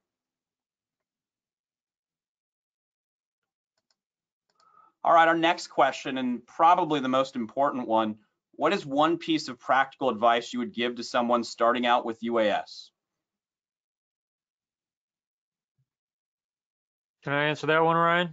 Go for it, Jake. I was actually gonna put it on you. I was gonna say, I think probably the best thing you can do is first off, read up on what you can and can't do with drones, because I see a lot of people go down to Best Buy, buy $1,000 drone, and then go immediately do something they shouldn't be doing with it. Honestly, there is a lot of fantastic resource on YouTube to going and finding out what you can and can't do as a hobbyist or even as a Part 107 holder with your drone. But the next best thing is go find a very large, wide open field and slowly practice flying it around in a space where there's nobody else, there's no property that you could damage, and you're not in illegal airspace, so that you can learn the way the drone flies and learn how it responds to your controls and take your time doing that. That's what I usually tell people to do whenever they ask me that question on my YouTube videos, is like, please go find a wide open space, take your time and learn to fly the drone. Just fly it around slowly for a while until you get the feel and build the skills, the muscle memory and the skills to know what you're seeing the drone do and how it will respond to the stick inputs is really important. But doing it in a wide open space is really important. It'll save you money. Absolutely. Yeah, those practical flight skills. I've definitely crashed everything I've ever flown, mostly because I've built them myself. So, but yeah, figuring out how it operates and just understanding the flight parameters of what that aircraft can actually do. Let's see, anybody else wants to jump in? Go ahead, Aaron. This is Aaron. I think I want to piggyback on Jake in that just flying it manually, but also if you're doing automated workflows for photogrammetry by programming in flight paths, do that also in open field first. Understand your software and play with those settings in a place where you're not going to have an issue with it, so that when you get out there to fly an automatically programmed flight, you understand what it's going to do for overlap and height and those type of things, so that you're not surprised by something. Absolutely. Well, and with that, oh, go ahead, Nick. Yeah, the only thing I'll add is most drones that are lost is still pilot error. That is our biggest error causing thing, because they don't understand the system like they were mentioning. So if you can get your hands on like Real Flight Simulator to learn your thumb maneuvers and then really understand what you're asking the aircraft to do when you put it in that auto feature, because it might not see something else when it's on the auto feature, that'll save you a lot. Absolutely. Well, hey, I want to thank all of you guys for attending here today. I really appreciate your time and all of the valuable insight with what's going on here in Alaska as well as the nation. I do want to have you mark your calendars for our episode 2 taking place on September 29th. same time, 9 a.m. to 12 p.m. But thank you guys very much, and we'll see you at our next peer exchange.